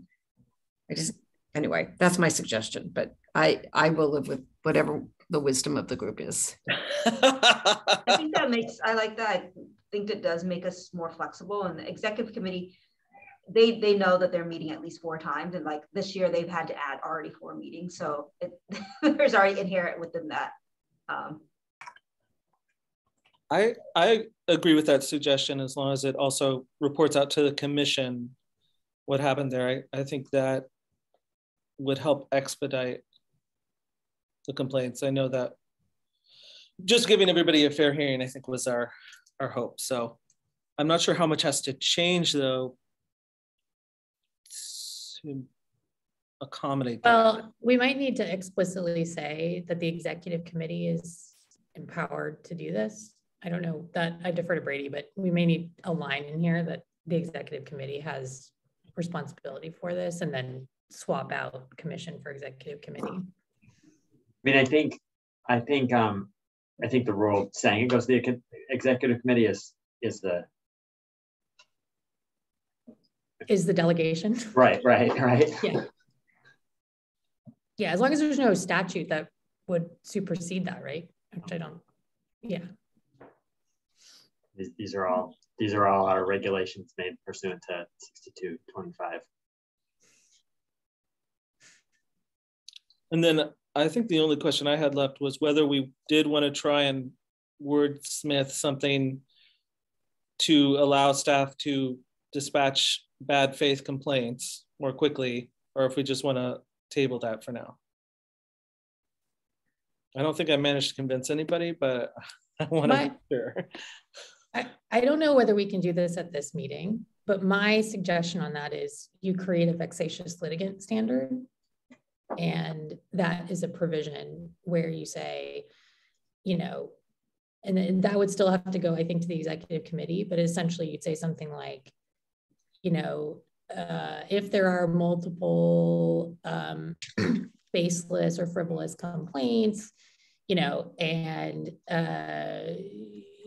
then you have to give notice to the complainant that you're going to do this, and then it goes up, and then that's a whole other, it'll be litigious about whether there's a vexatious litigant issue. And then once you find that, then you can just clear them out. That's what they do at the court. And that I think would provide the due process. Could we bring I mean, how does this work, Erica? Is the next stop the commission? Mm-hmm. I mean, could we come with that sort of as an option for an addition? Just that. I'm fine with that, Brady. I mean, I feel like there's been enough discussion here where people think having some out is a good thing. So, and I don't think it's something, as Erica said, we're going to be able to draft sitting here today. And but it would be nice to be able to think about, you know, like have some work done on it, and then the commission can decide what to do. And Selena, do you think that would address the concerns of harassment and that the legal aid community expressed? Would that be sufficient?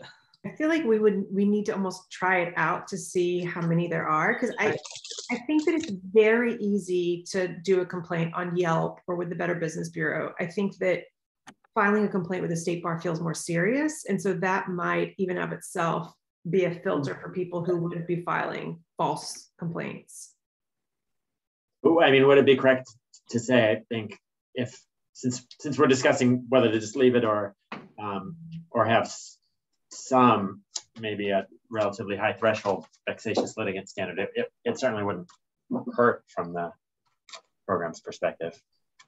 I don't think it would hurt. And I also just don't know how many complaints we will get. I feel like we're just guessing. It may still be 5 every year, or it may be, you know, 100, but there's still, you know, maybe 5 that have some sort of merit or worthy of investigation. Well, I imagine this will increase it from 5, but yeah, who knows how much. But yeah, I mean, if it does in fact become 100, which hopefully not, we might need to revisit all of this in the process anyways, because our staffing right now isn't equipped to handle 100 complaints. Yeah. So, but do you need the authority? So like, I think one of what will happen with an online complaint is people won't figure out that this is a IOLTA funded program. And so they're going to file against any legal aid program. And so do you need the authority to dismiss a complaint that's not against a qualified organization, or do you just inherently have that? I would say we are inherently have it, just because if we scroll up. Good answer, Brady. I mean, no, if we scroll up, this is about complaints against grantees. So if you send me something that's just not that, right? Well, this is where the website is. So if you're not a grant recipient, you haven't filed a formal written complaint against a grant recipient. Okay, that's perfect. Perfect answer. So I think we just need to be clear on the portal, and maybe link it to the list of IOLTA funded organizations, and be very, very super clear up front on that. Least. And we'll still get organizations that aren't, but at least, yeah. My type A is kicking in. Can you take that 12 off after fund requirements right under? There you go. It's I copied and pasted. It's a footnote in the it's a footnote in the rule, but it didn't copy over the footnote itself. So are we ready for a motion to recommend the approval, understanding that the staff will be drafting a confidentiality provision and a vexatious litigant provision that will be considered by the full commission as part of the recommendation? And if so, I will make that motion. Sorry, can I ask one question before? Sure. The recommendation for it to go to the executive committee, I don't know if this impacts anybody's opinion or perspective, but one of the possible outcomes or recommendations would be to consider the complaint under 3.691, which is termination of funding. So then the executive committee would be potentially considering termination of funding to a grantee. And I don't know if you want that, or if you want to build something in that if that's the case, then it needs to go to the full commission. I think that should go to the full commission if it actually triggers 3691. Yeah, I agree with that. So, but I would do it as an exception, like the second part of what you said, Erica, that if the recommendation is going to be termination of funding, then the full commission has to consider it. Okay. Good catch. Yeah, Dwan, procedurally, is this still on the agenda for the commission on June 17th? It can be but it doesn't need to be because, and I guess I'll take a moment to talk about the work plan. The first set of recommendations are going to go to the Board of Trustees, is going to be some of our foundational issues, which is the definition of civil legal services, indigency, and primary purpose. And that's not slated to go until the end of the year. So it's not urgent. I mean, if we got it in time, like if Brady can help draft those two things and Erica can gear up for June, then we can go in June. It's still fresh in your heads to then, provide more, but it doesn't have to be because that's the timeline. This is not going to get presented to the board until next year. Okay, so if that's the case, then do we want to have this come back and look at that language? The only thing is we have a lot of things coming back on me. The work plan is very delayed right now at this point. Right. So I think I'm in favor of just moving it forward, knowing there's the two issues that are going to be, or the three changes that are going to be made in the document, just to keep something moving forward. And I don't think anything we're proposing is particularly controversial, even with the changes. So that's my suggestion. So if I understand, Catherine, it's still coming back to us but it's going to be for approval with those modifications. It's not coming back to the rules committee. It's going to the full commission. Okay. My motion was to recommend that this go to that we're recommending approval by the commission with the three changes, because I just worry at some point at the end of the year, we're going to have the commission's going to have so much, right? So, and I feel like we have a agreement in substance. So, all right, the three changes, just to confirm, are the confidentiality, the vexatious litigant, and then what's the third one? The executive committee, unless it's a yeah. Oh, okay. It's like harmonizing with rule 3.6. Yeah. 3.691. Okay, so I don't need to make that change right now. You do not. Yeah. I'm trying to do it on the fly. I feel like I want you all to be able to do it properly. So I would say in the motion, this is with the changes to edit I to harmonize between the executive committee being the decider under this rule and terminations, being decided by the commission under 3.691. Okay, so with Brady's amendment to what I originally said, can someone ask for a second? I'll second. Great, I'll do roll call vote. Al-Sarraf? Yes. Right, Master Bennett? Yes. Blakemore? Yes. O'Shelley? Yes. Connolly? Yes. Meeker? Yes. Motion passes. And so let me talk to Brady and Erica offline to see if it's possible. I think it might not be possible because Brady's doing like 6 other things for us for the June meeting. It might need to wait until another meeting this year. But like I said, it's not going to really impact the work plan because this can't go to the board until next year anyways. Man, so this process is so long to get. I apologize, but it is a good process. No, you don't have to apologize. Yeah. We're just in this like weird zone where we're like, yeah, we really like this rule, but we can't operate under it. Yeah. Maybe it doesn't. Why can't this piece go to the board sooner? Because they're requesting, with our advice that we're going to start out with foundational pieces, so they have an understanding of IOLTA funding, eligibility, and then we're going to build on top of that all the nuances. It'll just be a better process for them. Got it. Thank you. So I'm going to apologize. I have another meeting at 2 that I have to go to. So again, I'm going to miss your great presentation. Thank you so much, Catherine. We'll see you Thank soon. you. Bye, everyone. Take care. So, Amin, we're on the second agenda item, and this is Dan's the lead staff on this working group, and we apologize that the working group was not able to come up with a firm recommendation. This issue is pretty complicated, and you're going to hear why in a second. But Dan and the working group are going to kind of present kind of the issue and some preliminary thoughts. I just wanted to. I have to jump off. I'm going to the board meeting. Speak of the devil. So talk to you all. Send them our regards, Brady. Take care. Okay, Dan. Hi, everybody. Do you have my screen being shared? Yes. Excellent. Hi, everybody.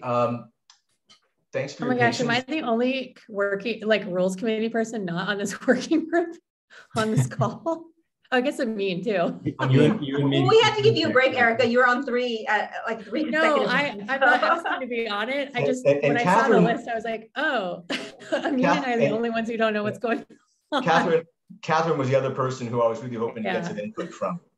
That's but fine. This is still important, and we needed 3 people to support me because it turns out that this little issue has a lot of ramifications and it's involved in a lot of different things. So this memo has definitely taken longer than we expected it to.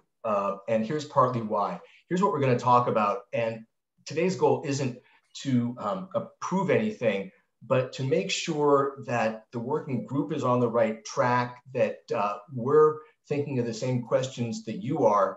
And when we release this to LAC, we're not asking for any trouble we don't expect. Our agenda is first, what are legal law school clinical programs? What are the requirements specific to them, and what kind of codification issues do those raise? What are the codification requirements or issues relating to the things that law school clinical programs have to do that every QLSP has to do, but they're having a special problem with it?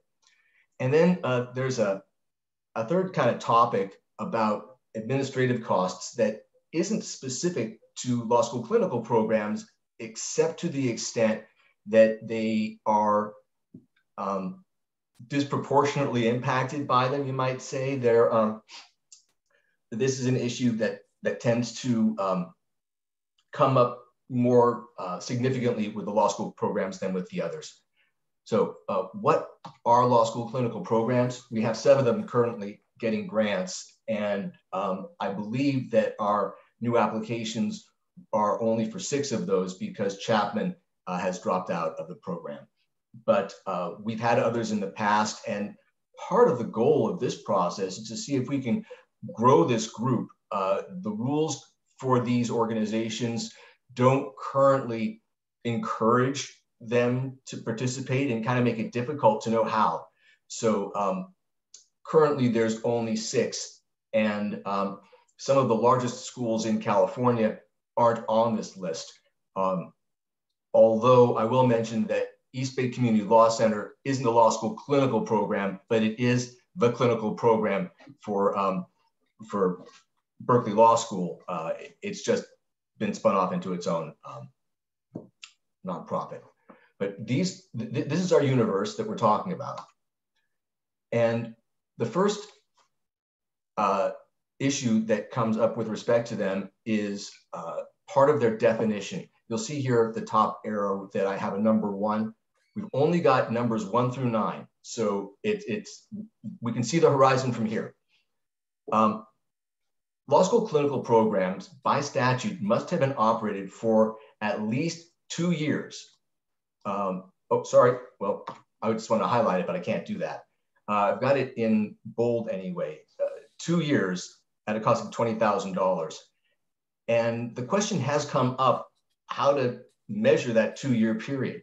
Several years ago, the commission determined that it ended when they made their decision. And on that basis, a program that hadn't fulfilled its 2 years at that point was not found eligible. The working group looked at that kind of common law and thought that a better ending date for that 2-year period would be when applications are due. So they've actually got the records necessary for review. The idea being that this requirement of operating for 2 years implies a responsibility to make sure that there were 2 solid years in there of real operations. And that those records would actually require them to produce the audited financial statement, which is part of the application anyway, but they'd need one for the prior year as well. This does build a kind of a lag into entry into the process, into this system, except that by putting it in the statute, or in the rule, and making it transparent, programs would know about it and be able to anticipate it and prepare for it. Whereas what's happening now is they don't know about it, submit an application, it isn't approved, and they don't get in at all. They don't come back. So while this does build in some extra time, and we've talked about whether having extra time is a good thing or not, in this case, extra time might be a good thing because we want these grantees to be stable, viable, ongoing organizations and not just sort of flash in the pan changes in the curriculum. Will, I see you had a hand up? Yeah, normally I'd hold till the end of the presentation, but I know we have so many complicated issues. I just wanted to raise the point that my understanding is that means it could be 4 years before they get actual money from the bar, from the start of their program. You know, if they started in the summer and then they get the 2 audits in, and then they can finally apply, and then it goes through the process, and then they get the money. Is that correct? Yes. Okay. And it depends on when their fiscal year is. So, you know, if it ends at an inconvenient time, then they could be waiting for a period after that. So yes, there's a lot of padding in this. So I think we're handcuffed by the statute that says 2 years, but I did want to make everyone aware of that because it just feels a little disappointing. But as long as we should give as much notice as possible, but that is the reality. Thanks, Dan. Sure. And also Will's on target with raising questions as they come up. In the end, there are 9 recommendations being tentatively launched. And this says recommendations, but it should say tentative because we're looking for ways to strengthen them or shape them. And if any of the directions we're going don't make sense, this is a good time to talk about it. If there's nothing else to talk about on this one, though, I'm going to move to another part of the same definition for legal services, law school clinical programs. In their definition at section 6213 A2A, it says that they have to be operating as an identifiable law school unit, which is not a defined term at this point. We have certain criteria that we have looked at historically, distinct administrative structure, specific distinctive facilities, fiscal segregation, and in particular, we've required law school clinical applicants to provide an audited statement of their own clinical expenditures. This is going to come up again when we talk about audits, which is a common requirement for all QLSPs. But because these organizations sometimes submit the audit prepared for the law school, that law school audit doesn't always have a special schedule of the clinical program's expenditures. And when that has been the case, the determination has been that this doesn't meet our requirements for an audit and the application couldn't be accepted. So that's a sort of a crypto requirement that we haven't publicized, we haven't made clear, but it's absolutely critical for our ability to evaluate the application in the same way as we look at all the other QLSPs. Hi, Erica, you have your hand up? Yes. Sorry, I am going to take you up on your offer to ask questions as we go. One question I have on this is you sort of mentioned wanting to grow this program, and you surveyed the people, the LSCPs that we currently have. Are these identifiability factors ones that are true of ones that we don't currently fund? And are these, should there be any adjustment to them to grow the program, or do we think these are really necessary for like oversight?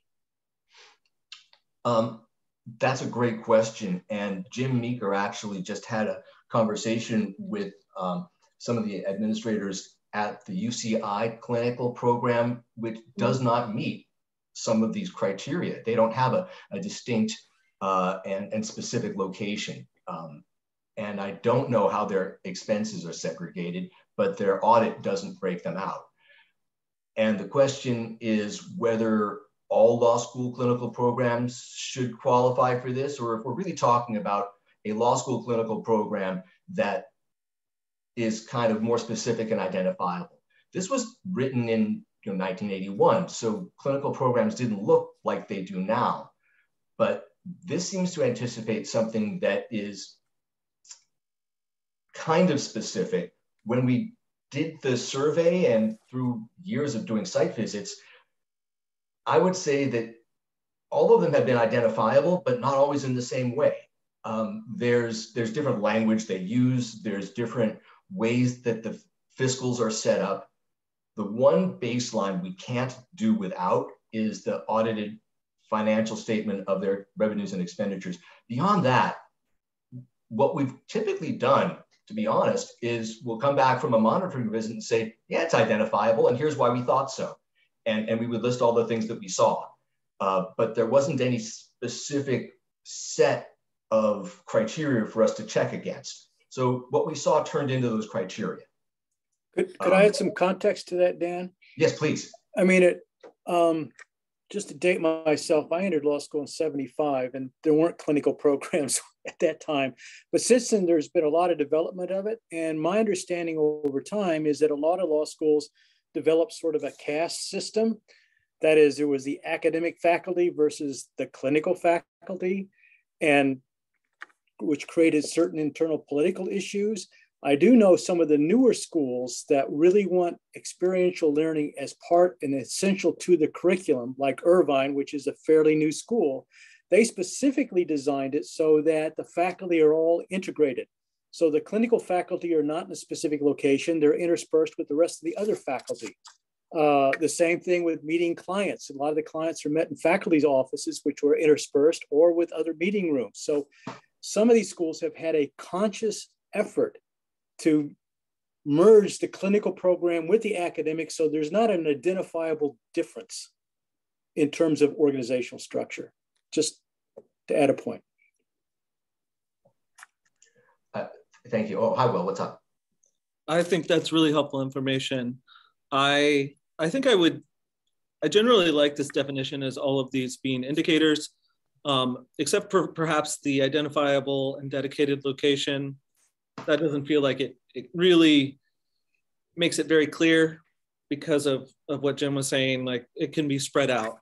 But I do think we want to have clear responsibility, like somebody needs to own it. And that if somebody doesn't own it, then nobody owns it, kind of thing. And that clinical director speaks to that. And also separating out expenses and keeping track of time, I think speaks to that. So that would be my feedback. I don't know how to fit it in necessarily. Are you saying that maybe a clinical director is also a necessary but not sufficient criterion? It would be an indicator, you know. Okay. Yeah. Okay. I think that's where I sit, that somebody has to own that responsibility very clearly, like an individual or a small group. And it may be something different than necessarily clinical director. It may be associate dean of experiential learning, who's in charge of the clinical program. So, I mean, you know, the terminology of the organization needs to be liberally construed, I think. Mm-hmm. I think, yeah, that it's captured. The title part is captured. So thank you, Dan, and everyone. Selena?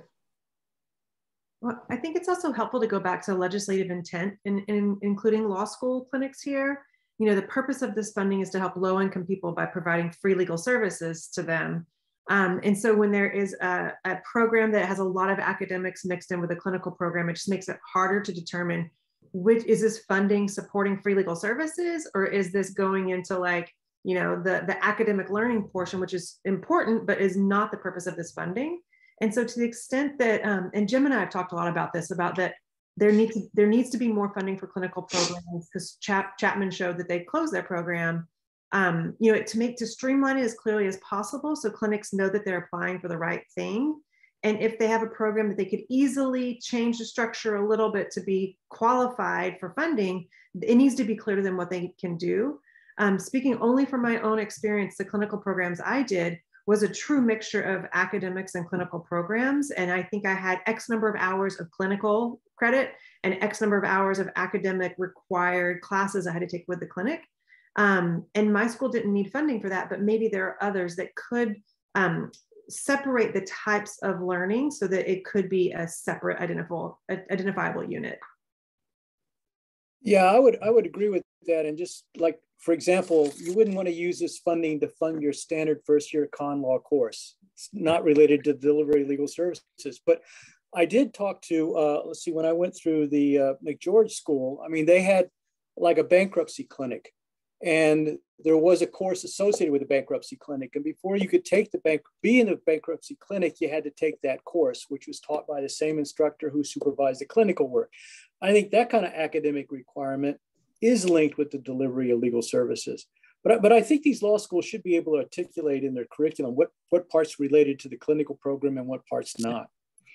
Well, I think first, we're beginning to embrace a new topic, which is the definition of legal services and how the law school's overall work fits into that. But I also want to make sure that Pamela's raised hand gets a chance to be acknowledged. No, that just, my comment was just going to be regardless of where the location is, what has to be identifiable will still be the services that are offered, the location, the persons that were eligible. So those things are not going to go away. There has to be that factor of eligibility, and that has to be separated out, as others were saying, from the bigger picture, which is the law school. They're clear on their directives, but in terms of a clinic, that still has to be separated out and accounted for budget-wise. Beautiful segue. Thank you so much. That is, I think, the next thing we're going to talk about.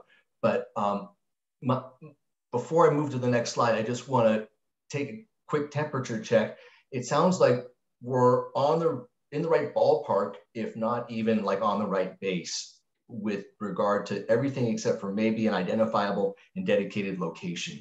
But that the idea of setting a baseline and some criteria is helpful and constructive. It at least give people a sense of where the path is. I have one question on that. We Yes. also use the phrase dedicated staffing. Mm-hmm. And it sounds like under what Selena and Jim have described, they didn't have staff dedicated solely, is how I interpret that phrase, to clinical work. Should the recommendation be that they have solely dedicated staffing?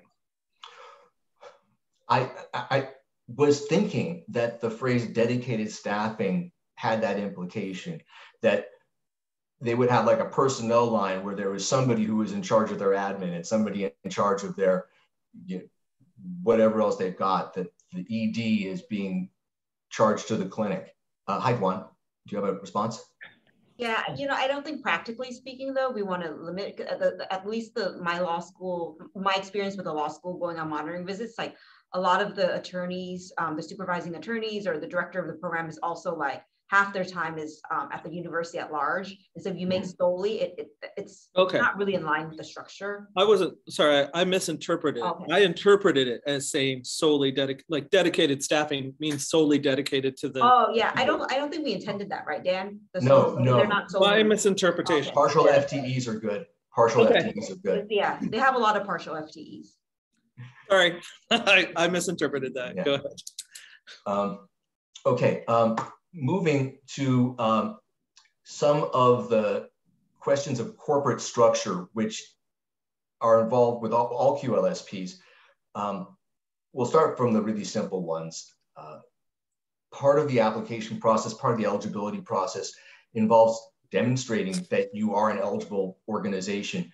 And we require in our guidelines that organizations provide our copies of their articles of incorporation and the letters they get from the IRS and the Franchise Tax Board that say you are a nonprofit entity. The guidelines actually specify for law school clinical programs that because they're not their own organization, they can submit those documents on behalf of the law school. And that's been really helpful because frequently that information is not easily available. Having that be part of our database has been great. And we would like that just to be codified instead of in a non-codified guideline. The other thing that's in the guideline that we're not as crazy about is a requirement that applicants provide a certificate of status, which is a certificate issued by the Secretary of State for $50 that says, as of this moment, this organization is in good standing. But you can actually go to the Secretary of State's website and pull that data without having it certificated. And it's perfectly valid and much easier to get. So we would rather just have that requirement be part of the application. It doesn't even need to be codified. But since we're talking about codifying a couple of the guidelines, that's when we didn't want to codify. Before I move to another page, does that make sense?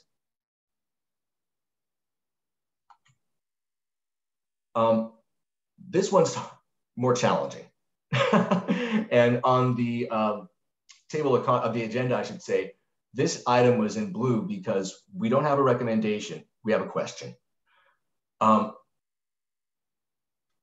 QLSPs that don't get funding through LSC or OAA must meet the requirements of section 6214B, which lay out a bunch of different things, one of which is $20,000 of cash funds from other sources to support free legal representation. And the question for law schools is when the law school itself gives funding to its clinical program, does that count? And there are two positions. The language of the statute seems to be ambiguous. So I'm going to turn to Jim, who I think was the most articulate proponent of the pro position. But in short, I think it's that this money came from the community. The community wants to support the law school. The law school's got the clinic. What more do you want? One point of clarification, Dan. My argument was that if the law school used funds from its endowment fund, not just any funds, not like say the funds they get from the regents or from the parent university, but from their endowment funds. Endowment funds are basically community contributions, either from alumni or other law firms or other organizations, but that's money donated specifically to the law school. That if the law school then decides to take some of the money, like $20,000, and then allocate it specifically to the clinical programs, to me, that's community support for the law school that's being used for clinical purposes. Okay, but it's endowment funds, only endowment funds, not just any other budgeted funds. So what about if the law school has its own fundraising program and they just have a community fundraiser for the law school generally, and they raise $100,000 and they give $20,000 to the clinical program? Would that the same analysis hold? I would think so, yes. Okay. Yeah. So it's just the question of whether these are funds donated from an outside source to the law school or whether these are funds generated by the university for the law school. Right, or fees, tuition, or money from the state. Yeah, Will, hand? I guess I know we've reviewed this, and my understanding is, correct me if I'm wrong, the 20K in the statutory language is a way of demonstrating community support for the program. And that's the purpose. We read it that way, but it doesn't necessarily say that.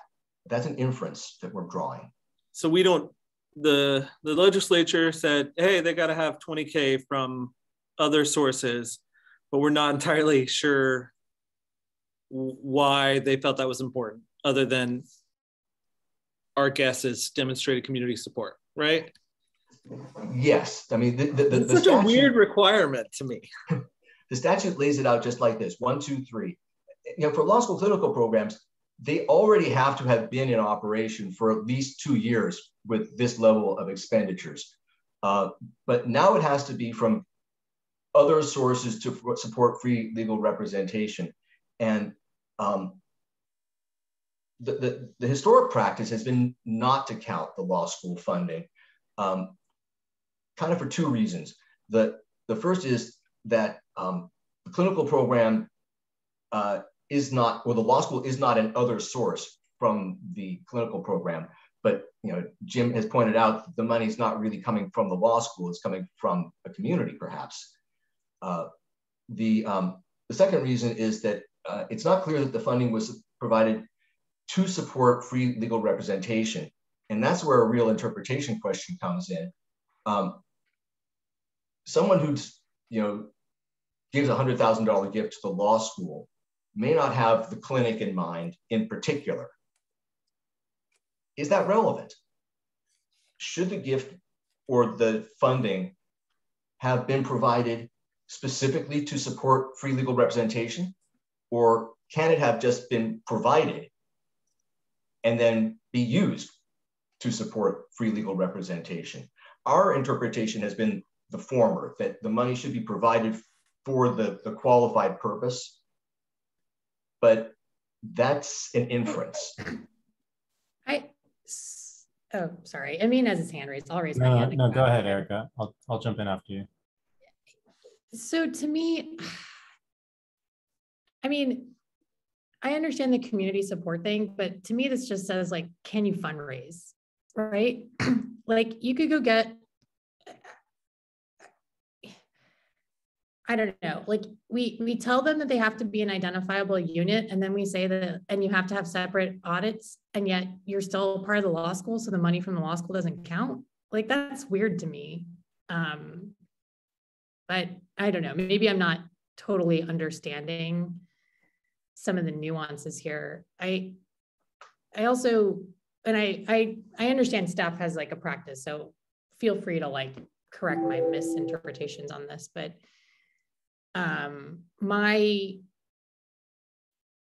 inclination is if you're an identifiable unit and you get the law school funding you, like the law school is the donor, not the donor. Does that make sense? Like they are deciding to give their money for free legal services. Does it? If it wasn't a restricted donation originally, like if somebody in the community says, here's $50,000 for you to give to the clinical program, and it comes through the law school, then I would say that probably is, that would count. But if somebody gives $50,000 to the law school and the law school then decides to give it to the clinical program. Why does it matter? Like, what if there's no donation? Like, what if the law school is just like, hey, we think it's important to provide free legal services to our community, and we're going to do it with like a clinic, and we're going to set aside, you know, $50,000 for 2 years. Why does it matter that they didn't go get it outside? If the clinic is an identifiable unit, that's the part I don't understand. That's the question, really. Okay. Amin? Yeah, I share Erica's confusion a little bit. I guess I'd be curious if there's any sort of more context that we can get about why this exists, because in my mind, there could be a few different reasons, but one of them, it seems to me, I think Erica alluded to this, you know, if it's about whether the organization can, you know, either can fundraise or can run without IELTA support, then does it matter where it's coming from, as long as it's just funds that are not like our funds that are going to that organization.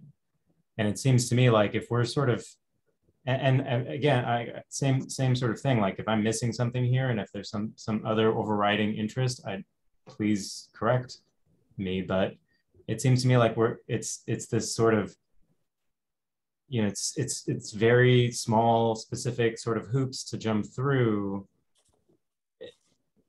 Why do we need those if we can sort of say like there is funding that's coming from outside of this particular program, the particular clinic? Why do we need to restrict where it's coming from, or sort of? And I've got a whole bunch of people with hands up, so this is good. Hopefully we'll get.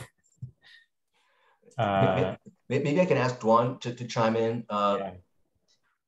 Yeah, you know, this one is a technical cleanup. I don't think, like, at least the staff perspective, we feel strongly one way or another. I mean, Dan and I inherited this kind of structure of like the office practice not counting, I think, the university's donation. And I think some of that feels like because they're technically not a different organization. But again, the staff positions, we don't feel strongly. We do want clarity for programs. This isn't something I think should be that contentious. I think we should do what makes sense. But I agree with, I think, Amin and Erica's sentiment, like why have a hurdle? My vote would be to be flexible. This isn't really the contentious issue for law school. I think for the law school clinical program, the two big issues right now are defining identifiability, just so that there's clarity within, you know, California law school clinical programs, whether they can apply or not.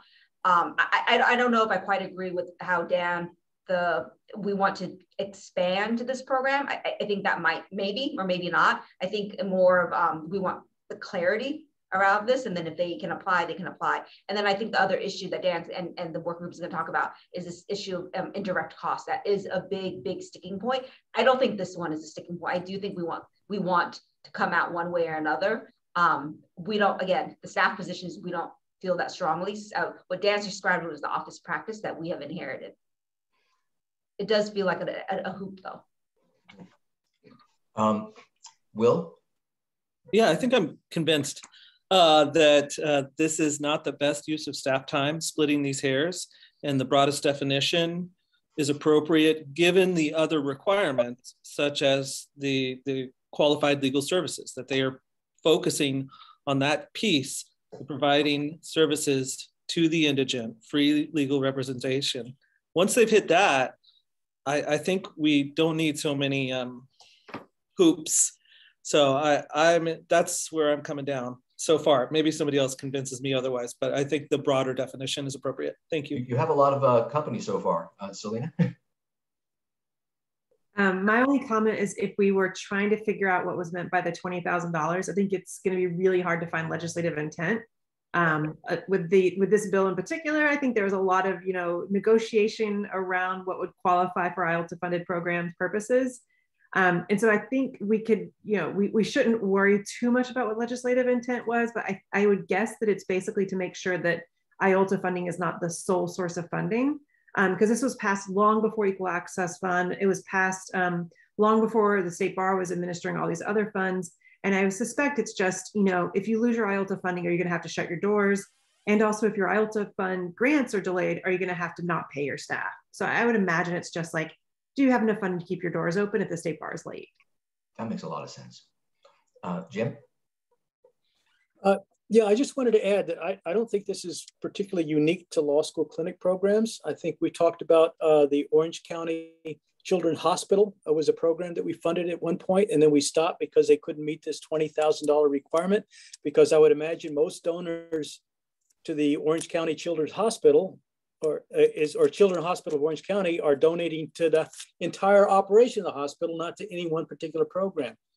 And two, it also, I don't know about you, but my law school is asking me every year for money. They don't say we're going to use the money for the clinics, or we're going to use the money for foreign exchange students, or we're going to use the money for something else. They just want money. And indeed, most law schools, the way they're set up, there is an associate dean for advancement whose job is to raise money. He doesn't work just for the clinic. He works for the entire law school. So in generating community support for the law school. So to me, I see this as meeting the community support requirement. Okay. It sounds like maybe we're kind of aligned that it's the broader, that it's the yes, they meet the funding.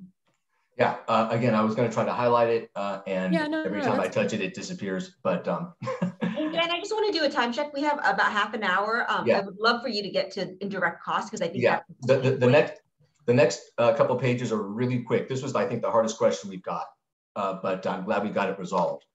Audit requirement. We're going to get through this really fast. We've already talked about these organizations needing to submit an audit. These are the statute and the rule that require it. And we just want to add that not only as an element of identifiability, as we mentioned before, but also to the rule specific to audits in the State Bar rules, saying that an LSCP must provide an audited statement of its own clinical expenditures and revenues, regardless of whether it submits an audit on its own or from the law school. The key being that this criterion needs to be front and center, not just for the identifiability issue, but also for the audit issue. This looks ugly, but everything in a box is a statute. Wait, sorry, can we go back to the other one? Yeah. So right now, we don't technically require that. We require it as office practice, but it's not codified. Is this like a barrier for law schools to be able to apply? Is being able to do the audit of their own stuff? Well, what's proposed is the more flexible. So we have them submit right now. The office practice is the audit by the university at large, and then the schedule has to be of the clinical program has to be audited. So it's a little bit of a workaround, because they cannot get an audit. So well, I shouldn't say that. Some clinical programs have said they cannot get an audit for just the clinical program because it's not their own separate 501c3. So it's a workaround. So this is a technicality. I don't think there's controversy really. This is what we've been doing for many, many years. So this is to codify that is truly allowable. So they're going to provide independently audited statements of their own revenues and expenditures. Well, whatever audit they submit has to include a schedule of their own. Oh, I see. Okay. So if they include the one of the law school, as long as there's a schedule that's audited, that's fine. Okay, sorry. The whole university gets audited, and then there's a separate schedule for just the clinical program. Perfect. And we need that because it's itemized to the expenditures, and then we connect it to their expenditures. Again, this is really a technicality. It's a workaround because they're not their own 501c3. There's no controversy. Yeah, no. It's no problem. I thought you were requiring heightened. No. Oh, no. Sorry. But it has been a barrier because it hasn't been well known. So there are organizations that applied and didn't know this was a requirement. So they didn't get through. They should have known, and now they can. Got it. Perfect. Great. Primary purpose and function. This is the question that came up earlier about whether law school clinical programs are purely organizations that deliver legal services, or if they also have an educational component. And that first box up there is the language from the definition in section 6213. Other QLSPs have a primary purpose, provide as its primary purpose and function civil legal services. When I read that language, it implies a single primary purpose and function. But A2 for law school programs uses different language that has a slightly different implication. It doesn't say it expressly, but by saying a primary purpose and function of providing civil legal services, I think that the statute acknowledges that some of what they do is educational. law school clinical programs do have an educational function, and most of our rules don't acknowledge that. And the question is, to what extent should they? The other boxes that I've got here, hold on just a second. Hey, Dan? Yeah, hi. On this one, do you think we should, because of the limited time, just note that it's going to go to the legal services working group and we'll come back to it? Would that be appropriate, or do you want to cover it all? I think that that's probably appropriate. Let me wrap up what I was saying, okay. and move on. There is no recommendation here from our working group to change the primary purpose rule, use a grant funds rule. The grant allocation statute is already statutory. We're not going to touch that. But if the rule about definition of legal services recognize that there's education and training that might be included and required as part of a clinical practice program, that would limit the educational component to the thing that's actually delivering services. And that working group's going to discuss how to fit that into a more comprehensive definition of legal services than we have cited here in the second box, which is very terse. So in the interest of time, let me move to administrative costs, because this is something that it does address or impact all organizations, but particularly law schools, because law schools sometimes charge their clinical programs for administrative support at a higher rate than most comparable QLSPs would pay. Not always, but sometimes.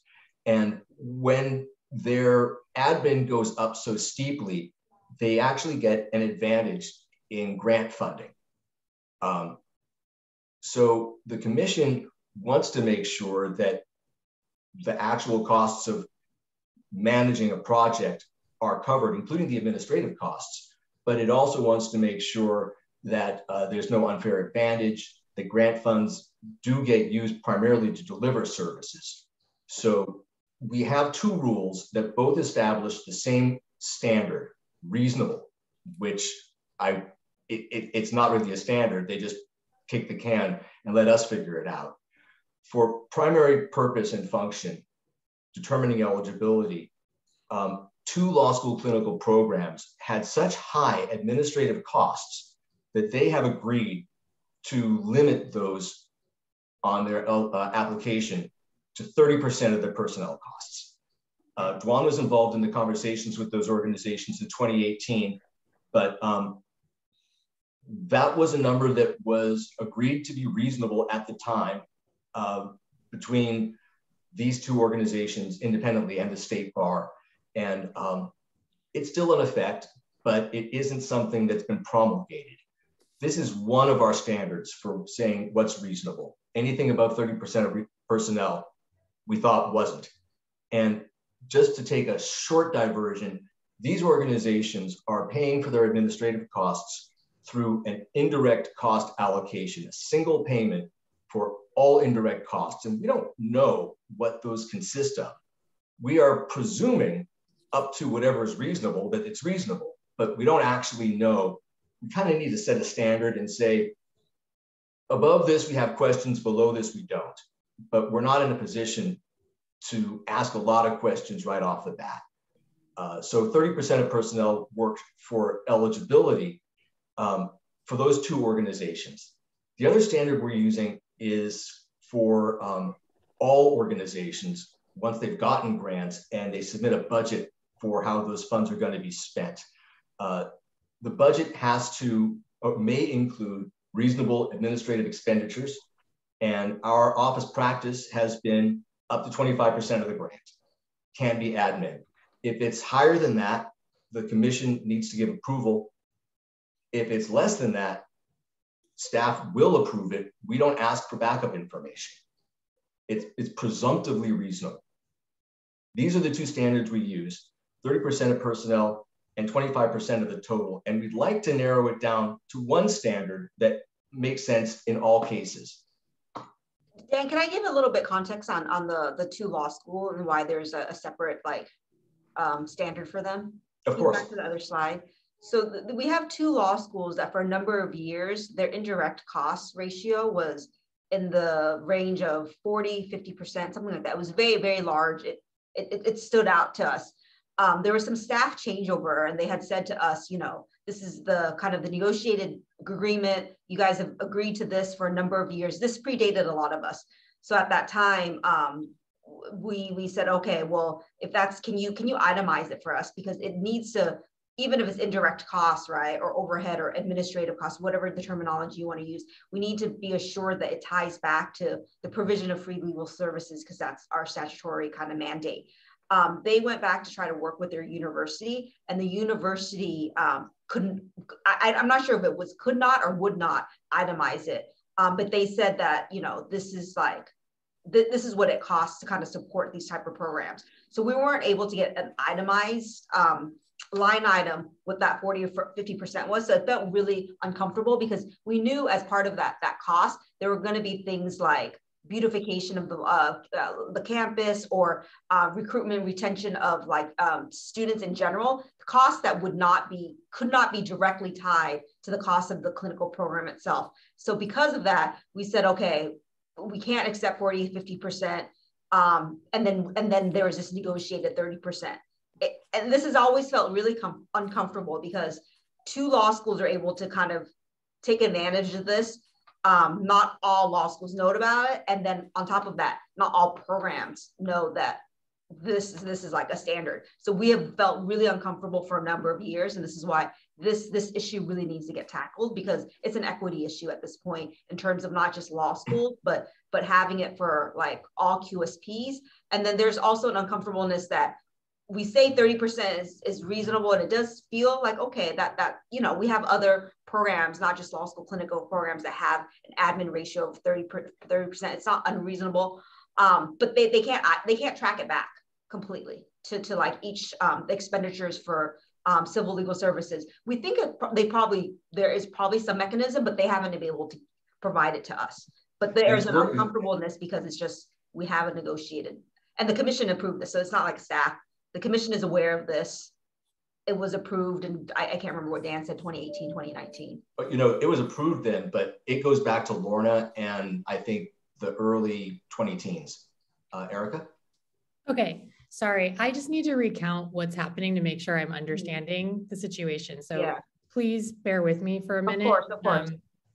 Okay, so to determine their like eligibility, they need to have 75% or more going to free legal services, right, in order to show primary purpose. And we are allowing in that 75%, 30% of that 75% for these two law schools can be administrative. But for everybody else, of the personnel. 30% of their, well, sorry, Yeah, that's where I'm getting. Right, so I know, it doesn't match, it's very confusing. So there's program costs and there are admin costs, and they both consist of personnel and non-personnel components. Right. So this is 30% of the program personnel costs, and I didn't put in program because it's too wordy. So let me say, okay, so like in their costs to expenses for going towards free legal services, a percentage of that's personnel, and then 30% of that we're allowing these universities to count a percentage of their, what we know is their personnel going to free legal services to be their like administrative. I think it would be more fair to say that they look at their audited financial statements and see what their personnel costs, non-personnel costs, and administrative costs were. And when their administrative costs are more than 30% of their personnel costs, they just lop off the extra and don't count it for purposes of eligibility or allocations. Okay. And allocation too, because that's to me a little bit of the more important part. Yeah, I was going to say, it goes to the grant award. Yes. So, but for everyone else, what do we allow? Well, we haven't seen these kind of really high numbers from other organizations. So we haven't imposed another standard. Well, Dan, actually, this is the 25-75% personnel, non-personnel. So we say there are suggested percentages in the application. Again, this is not codified. This is just office practice. That's in the budget, but in the application, I know, but this is also the budget and the allocation. So we let them budget for 75-25%. And then if they exceed that, then it goes to the commission for review.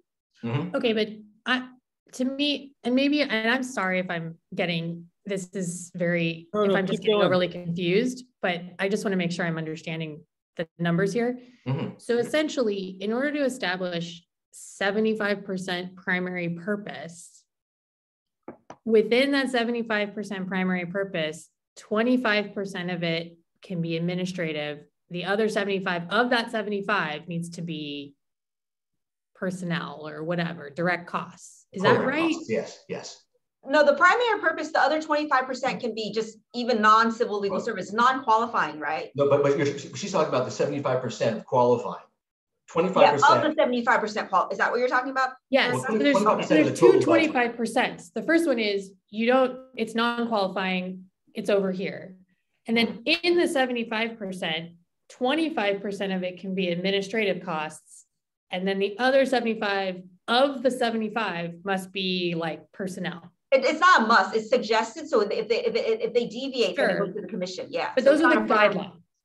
Yeah. Right. It's not codified. It's not even a guideline. It's guidance, but it's not a guideline, just to be clear. But my point is that there's two 25%. Like if there's a bar graph, 25 is is allowed to be non-qualified, and you could be primary purpose. And then I understand between 25 and 50, or between 75 and 50, we approve, and below 50, we say it's not primary purpose, right? Yeah. And then within that 25, we have interpreted the reasonable share of administrative and overhead expenses to be 25% of that whatever primary purpose amount is. And the universities are like, actually, ours is more like 40 to 50%. And we've said, okay, we'll let you get away with 30%, right? Is that a summary? Right. Yes, that's exactly right. Exactly right. Yes. Okay, sorry. I just wanted to make sure I understood what was going on. No, it was perfectly put, and they can't account for that 30%. Like they can't tell you what is in that 30%. They can't itemize it. They can't itemize it. I mean, I don't think that they're like disingenuous, because 30% is in the realm of 20, 30, even sometimes 35 is in the realm. Yeah, no. I'm not saying any bad faith. I'm just saying, like, because it's charged from their university, they can't itemize it. Isn't giving them like, it's this much for this much for this. Yeah, okay. Jim has the university can itemize it. So we've seen it before, right? What the university has been able to give us is like, because they run a $100 million organization. Right. So within that, they can say, of that $100 million, X percentages for beautification, X percentages for, but they can't draw that down to the clinical program. Yes. That's the problem. Yeah. Okay. Sorry. Directly, right? Directly. Thank you for letting me. No. That's out. And I'm sorry I'm taking time, but it was helpful. It helped me too. And Jim, do you have a comment?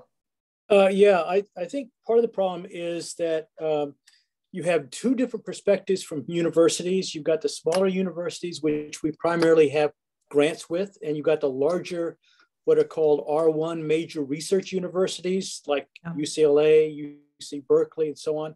And they approach grants differently. At the larger research universities, their job is research, and most of their grant activity is from federal agencies. And they automatically, when I was getting grants from the Department of Justice, they would take 52% off the top for overhead, 52%. That money would go to the Office of the President in Oakland, which would, in my day, they gave a disproportionate amount of the money to UCLA and UC Berkeley because they were considered the flagship campuses. Now, at least, the overhead generated by Irvine goes to UCOP, and what UCOP doesn't take, the Office of the President, they give back to Irvine. The Chancellor at Irvine gets this, and he says, I'm going to use a certain amount for libraries, a certain amount for maintenance, and so on, and I will give the School of Social Ecology part of it. And it comes to the dean, and the dean will sit there and say, what do I want to do with this money? And the deans have absolute freedom what they could do with it, and it doesn't necessarily have to go back to the principal investigator at all.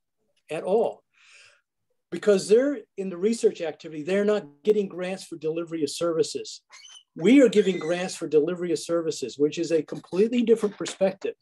And although the smaller schools like McGeorge had the freedom to manipulate things, UC sits there and says, hey, if you're getting federal money, it's got to be 55%. If you're getting state money, it's got to be, I think it's 30% now, or it was 25, and it's going to go up to 30%. Some schools have some flexibility. I get different feedback from different deans. When I was writing grants from the Legal Aid Society of Orange County to fund a graduate student to do an evaluation of the program, I would jump through all the hoops of dealing with a 501c3 organization. We didn't have any overhead at all. But we're talking about like $4,000 and $5,000 grants. But it's a lot of work to do that. And oftentimes the law schools aren't necessarily set up with the personnel to jump through all these hoops to get around what the standard rules are. And they're stuck with them. So Will? They're not good rules. I didn't like it as a faculty member. I hated it. Will, do you have a comment? Yeah, well, I just wanted clarification. So this rule that we're looking at would apply outside of law school programs to all programs? Yes. I think what I suggested to Dan and the working group is like, this is in the context of law school because we're seeing the problem with the law school, but whatever rule you come up with, I think for an equity perspective needs to apply across all programs and our support centers, QSPs, not just law schools. And here's where I see kind of the difficulty. Okay. So you all can be like kind of, if you're flexible to these two law school programs and say, sure, whatever the new percentage or stick with 30%, that's reasonable, but we're okay with you not being able to itemize it. You're going to have to be able to say that to all 101 other programs. Yeah. And even if those programs didn't intend to, now they are going to be claiming admin costs up to that 30%. But if you want to be difficult, of personnel. And not difficult, but if you wanted to be, so we can trace it back and you require these two particular law school clinical programs to say, hey, you can only claim up to what you can track back to expenditures. They might not be able to claim any of that 30%. So I don't know. We've been struggling with this. We don't actually have a good Thank you, Duan. proposal for you. It is a hard situation though, because it does implicate other programs. This does implicate a lot of programs. So I like very briefly to show how looking across like Los Angeles County, which was selected because it tends to have high costs, and we can look at a lot of different kinds of programs that theoretically face the same kind of situations. The actual administrative costs that they identified in their audits go between 9 and 23%. So our 25% standard of total fits all of them. I also looked for grantees that have indirect costs at the organizational level. There's not many of them because most organizations do their admin internally. They have their own staff, but some law schools and some bar association programs do have indirect costs at the organizational level. And the two that have the highest are already subjecting themselves to this haircut, but the others all fit within the 25% standard.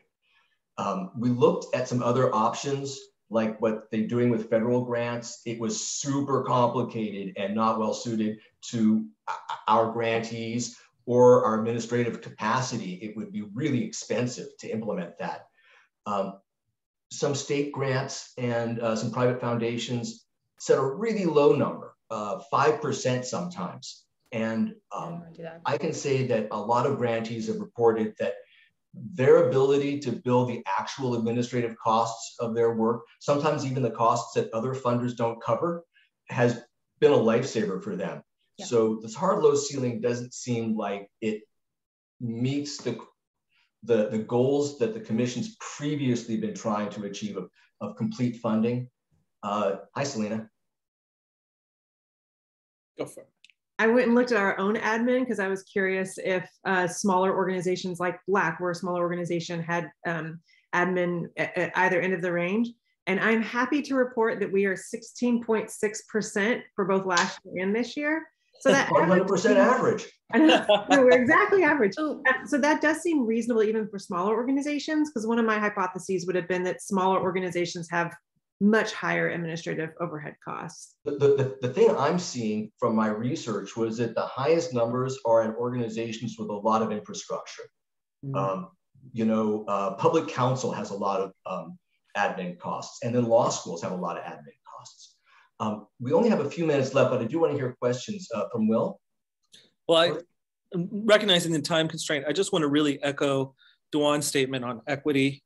I think that's really important that everyone be able to take advantage of whatever rule we come up with.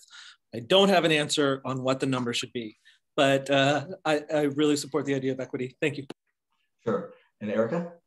Yeah, okay. So wait, I just want to see, I want to get into like, what are we trying to do here? Is it that we're trying to say you need to track and a cap? Or are we saying both? It's both questions. So do you want us required to track back, and then is there going to be guidance or a cap or whatever, a number? There's really two issues that have come up. When you apply for grants, how much of your budget reasonably can be attributed to administration? And then when you get a grant, how much of it can reasonably be dedicated to administration? We'd like to use the same standard in both cases. But no. That's not totally right though, right? That's budget versus qualified expenditures. But it seems to me like the actual question is, can you itemize, can you connect them, or are you allowed sort of this lump sum, right? Like that's another question. Mm-hmm. That's one question, yes. Okay, so I think that you might be making a comment about the nature of indirect costs generally, and whether they're a large number or a small number, if they can't trace it back, do we have a problem with that? And that is a question. Right now, am I correct in saying that like you're allowing 2 law schools who can't trace it back to count 30%, and you're allowed, but every other organization has to track it back and is under 25%. Is that right? No, we're good with indirect costs. If it goes over a certain level, we explore more, and when it's really high, we ask organizations to make a voluntary reduction. But that's only happened to 2 organizations, and they're both law schools. No other organizations had indirect costs that would have triggered a further review. Got it. So for every organization, as long as they're below 25%, you don't require them to like track that the administrative expenses actually go towards that's true. Of legal services. Well, the administrative, we don't ask for itemized explanations of all their administrative costs in their application. If they say, this is what our admin expenses were, we accept them, and we don't say, well, this is unreasonable. Explain to me why, this board meeting was so much more expensive, or why was this other, activity part of your admin when it should have been a program cost for something else. We basically have set a standard for ourselves that at 25%, we don't look further, is where we've been, whether it's indirect or itemized. Got it. So we just need to come up with that number. Yes. Well, and what Dan's describing isn't really codified. That's the other thing. So if you're in agreement with that framework, we need to codify it too. Is the other? It's like something that has evolved over the years. Mm-hmm. Jim? Yeah, I mentioned this before in our previous discussions, and I would sure like to see clarification here.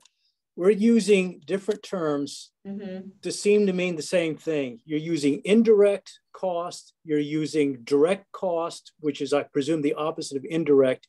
You're using administrative cost, you're using personnel cost, and we're using overhead. And I would like to know via Venn diagram or whatever, how do these terms overlap? Because they don't all seem to mean the same thing. And I don't think all organizations are including the same items in those definitions. Yeah, I agree with you. And this is something that I have talked to Dan about, because our application is built around personnel, non-personnel, admin, non-admin. So either we have to change how they're describing it to fit ours, or change our framework, because there's some overlap, but they're not identical terminology. And then our rules use the phrase administration and overhead. Our instructions define administration, but don't define overhead. And indirect costs don't appear anywhere, but that's just that lump sum, which I tried not to put into this material because it seems that if the number is reasonable at the end, whether they can parse it out for us or not, we don't have the resources to second guess. If they came up with a good number, then we've let it be a good number. What? Yeah, I guess indirect to what? Indirect to the provision of legal services? No, it would be, for example, if you look at public counsel's audited statement, you'll see that they have lines for salary for their administrative staff, and they pay for their own landscaping, and they paid for their own audit, and they've got their own, legal counsel that they have to pay for. A whole bundle of administrative costs, right, as together with board costs and governance and that. These organizations don't do those things themselves. They hire another organization to do all that for them, and they pay them a lump sum. So how much of it was legal, how much of it was governance, how much of it was audit, we don't exactly know. It was just what they got charged for everything they got. So it's indirect. Can I offer a little bit of clarity? Because we've been talking with our fiscal team about this too, because obviously they're, they understand the language and the stuff more. So what we've been told by Michael, who you met, who is our senior financial analyst, is overhead and indirect costs we can use interchangeably. And that's so overhead and indirect as opposed to direct. So direct are things like personnel costs, right? Things you can tie back. There's a direct cost for it. There's a line. And then indirect and overhead are the same. Yeah. That right. helps. So the difference between like paying a lawyer to provide legal services and paying for your lights to stay on. Yes. Right. Or paying for the guy who cleans up all the offices and turns off the lights. Okay. I mean, I agree with Jim that it seems like we need some definitions here, but I see what you're saying, and but that's neither here nor there. It seems to me, I mean, we don't have to make this now, but 25% seems like a good number, and we just tell the other, they can. What can we not just tell the schools drop it to 25 and? Well, but even there's different standards. Like a lot of qualifying organizations pay for their bar fees for their attorneys, right? Universities will never pay your bar fee. Even if you're a clinical attorney, they just won't do it. So, okay. That's why we need some I would like to have clarification of terminology so we can see how these organizations, where they're consistent and where they're not, so that we could be a little bit more clear in terms of what we're allowing, what we're not. That makes a lot of sense to me. And Venn diagram sounds like an easy way to start. So I'd like to draw one up. But before we get there, we only have a minute left. And I want to very briefly, we have 9 recommendations. We've talked about them all, but here are next steps. And I just want to show you what's coming up next. We have to revise the draft memorandum to address what we've heard today and get it out to LAC for community comments and get it back to incorporate those comments so that we can present it to the full committee on July 29th, which is not that far away. At that point, I don't know if it's going to go forward in August, but we need to get it to the commission. But we have a reasonably short timeline, and I wish to let you know that I'm not going to be part of it. I have resigned from the state bar and retired. I'm sorry to hear that. I'm going on retirement, my friends.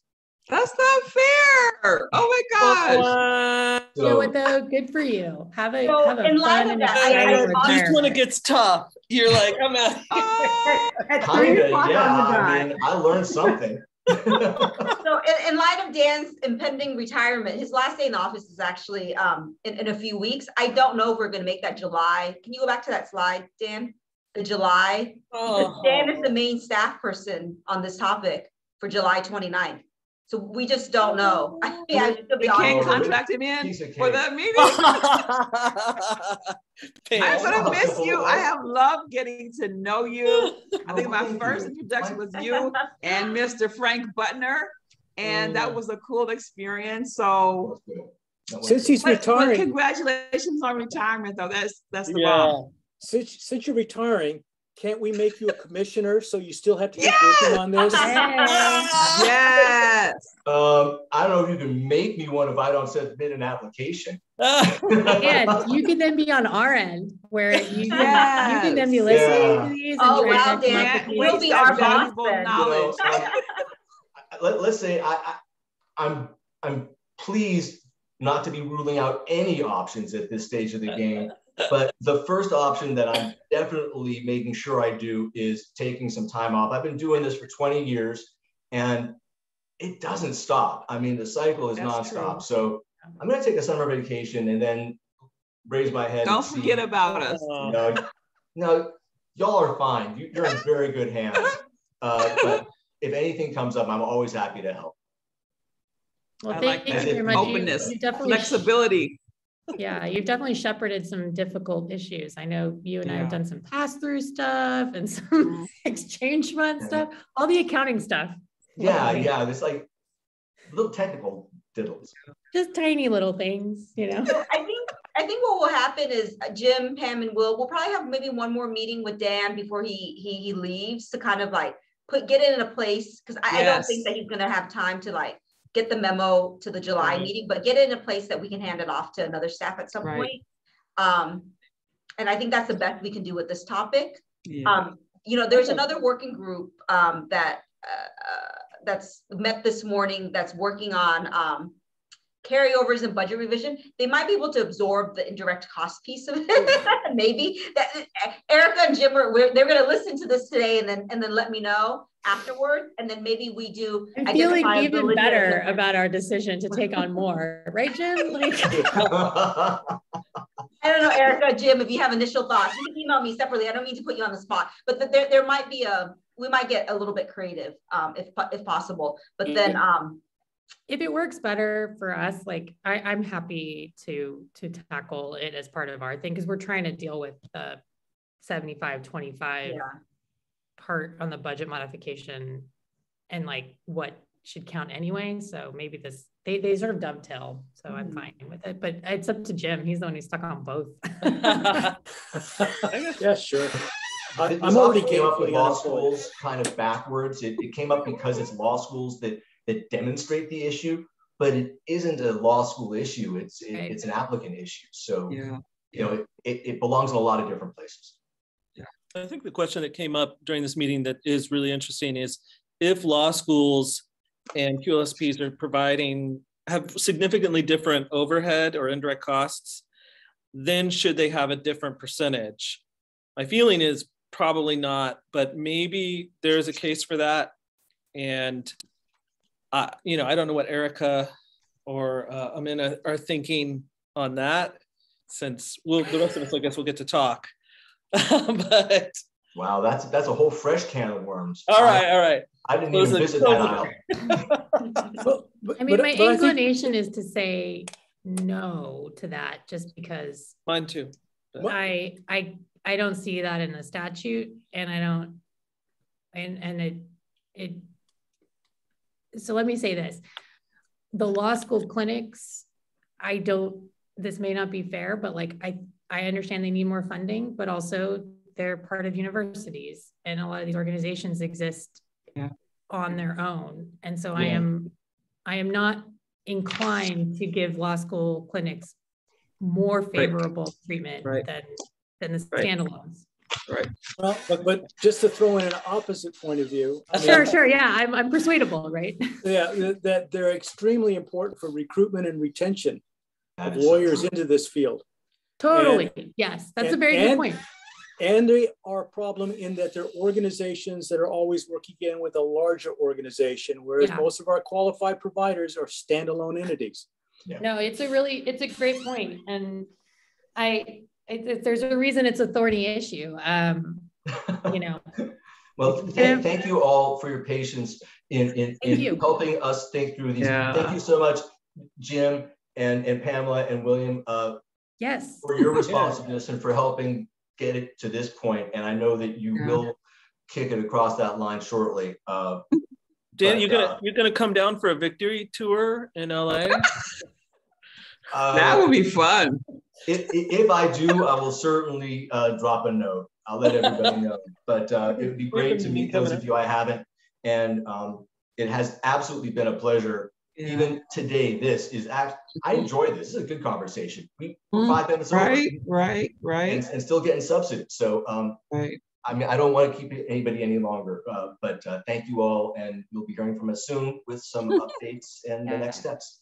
Yeah, hopefully we provided you guys with some guidance on this issue, but if we didn't, let me know. I'm happy to do whatever I can. And I just wanted to, I know you guys all got the email that the June meeting is now moved to July. So again, thank you for your patience. I know this committee in particular, we've had to shift around the work plan and move around meetings, but thank you for your flexibility because it really helps. You know, all of you are on working groups, so you know that this it's very time consuming. It's requiring a lot of thought, and like we're getting to a good product. It's just taking a little bit longer than we anticipated. So better to take longer and get it right. True. Very true. Very true. Very true. We have a meeting in June though, right? The commission has a meeting. The commission has a meeting June 17th. Yep. Yeah, I will be there. I'm coming into San Francisco. Oh yeah, you'll see staff. We'll you know, we're hoping to have it set up so that like we can like be all in a conference room and Zoom between San Francisco and Los Angeles, and then everybody else that's Zooming remotely. Our offices, we don't know yet. We're gonna know in a week or not. But even if you come, you know, you'll see staff. You might have to be put in like a separate conference room, and then we'll come together for lunch. But stay tuned for information in a week or two. It'll be fun to see. Yeah. Yeah, it'll be fun to see. Well, I will say, if they're going to just put us in separate rooms, let me know, because I may just come back to my WeWork here. Yeah, so that's why, yeah, and we would talk about that. It's a long drive for me to sit in a conference room. I know, and that's why we want to give you all notice, because I feel like that would make a difference. You all want to see each other instead of just sitting in your own. I know, we're trying with our tech. It's just they're trying to outfit all the all conferences. You have to have computers and stuff and everything. But it's hard. The outfitting unless you brought your own laptop, right? It doesn't work. That messes it up too. Oh my gosh. Yeah. Our staff meetings have been just crazy. It's like a billion echoes. It echoes. You can't do that. Yeah. I was fine in LA, but I guess if everyone has a mic on their laptop. Blah. Or Catherine and Judge Klein had that issue at our last meeting. They're like, yes, in the same space. Finally, they just had to share one computer. Like, yeah, it's okay. Well, thank you guys very much for all the work. This was really educational. Totally. Thank you, everybody.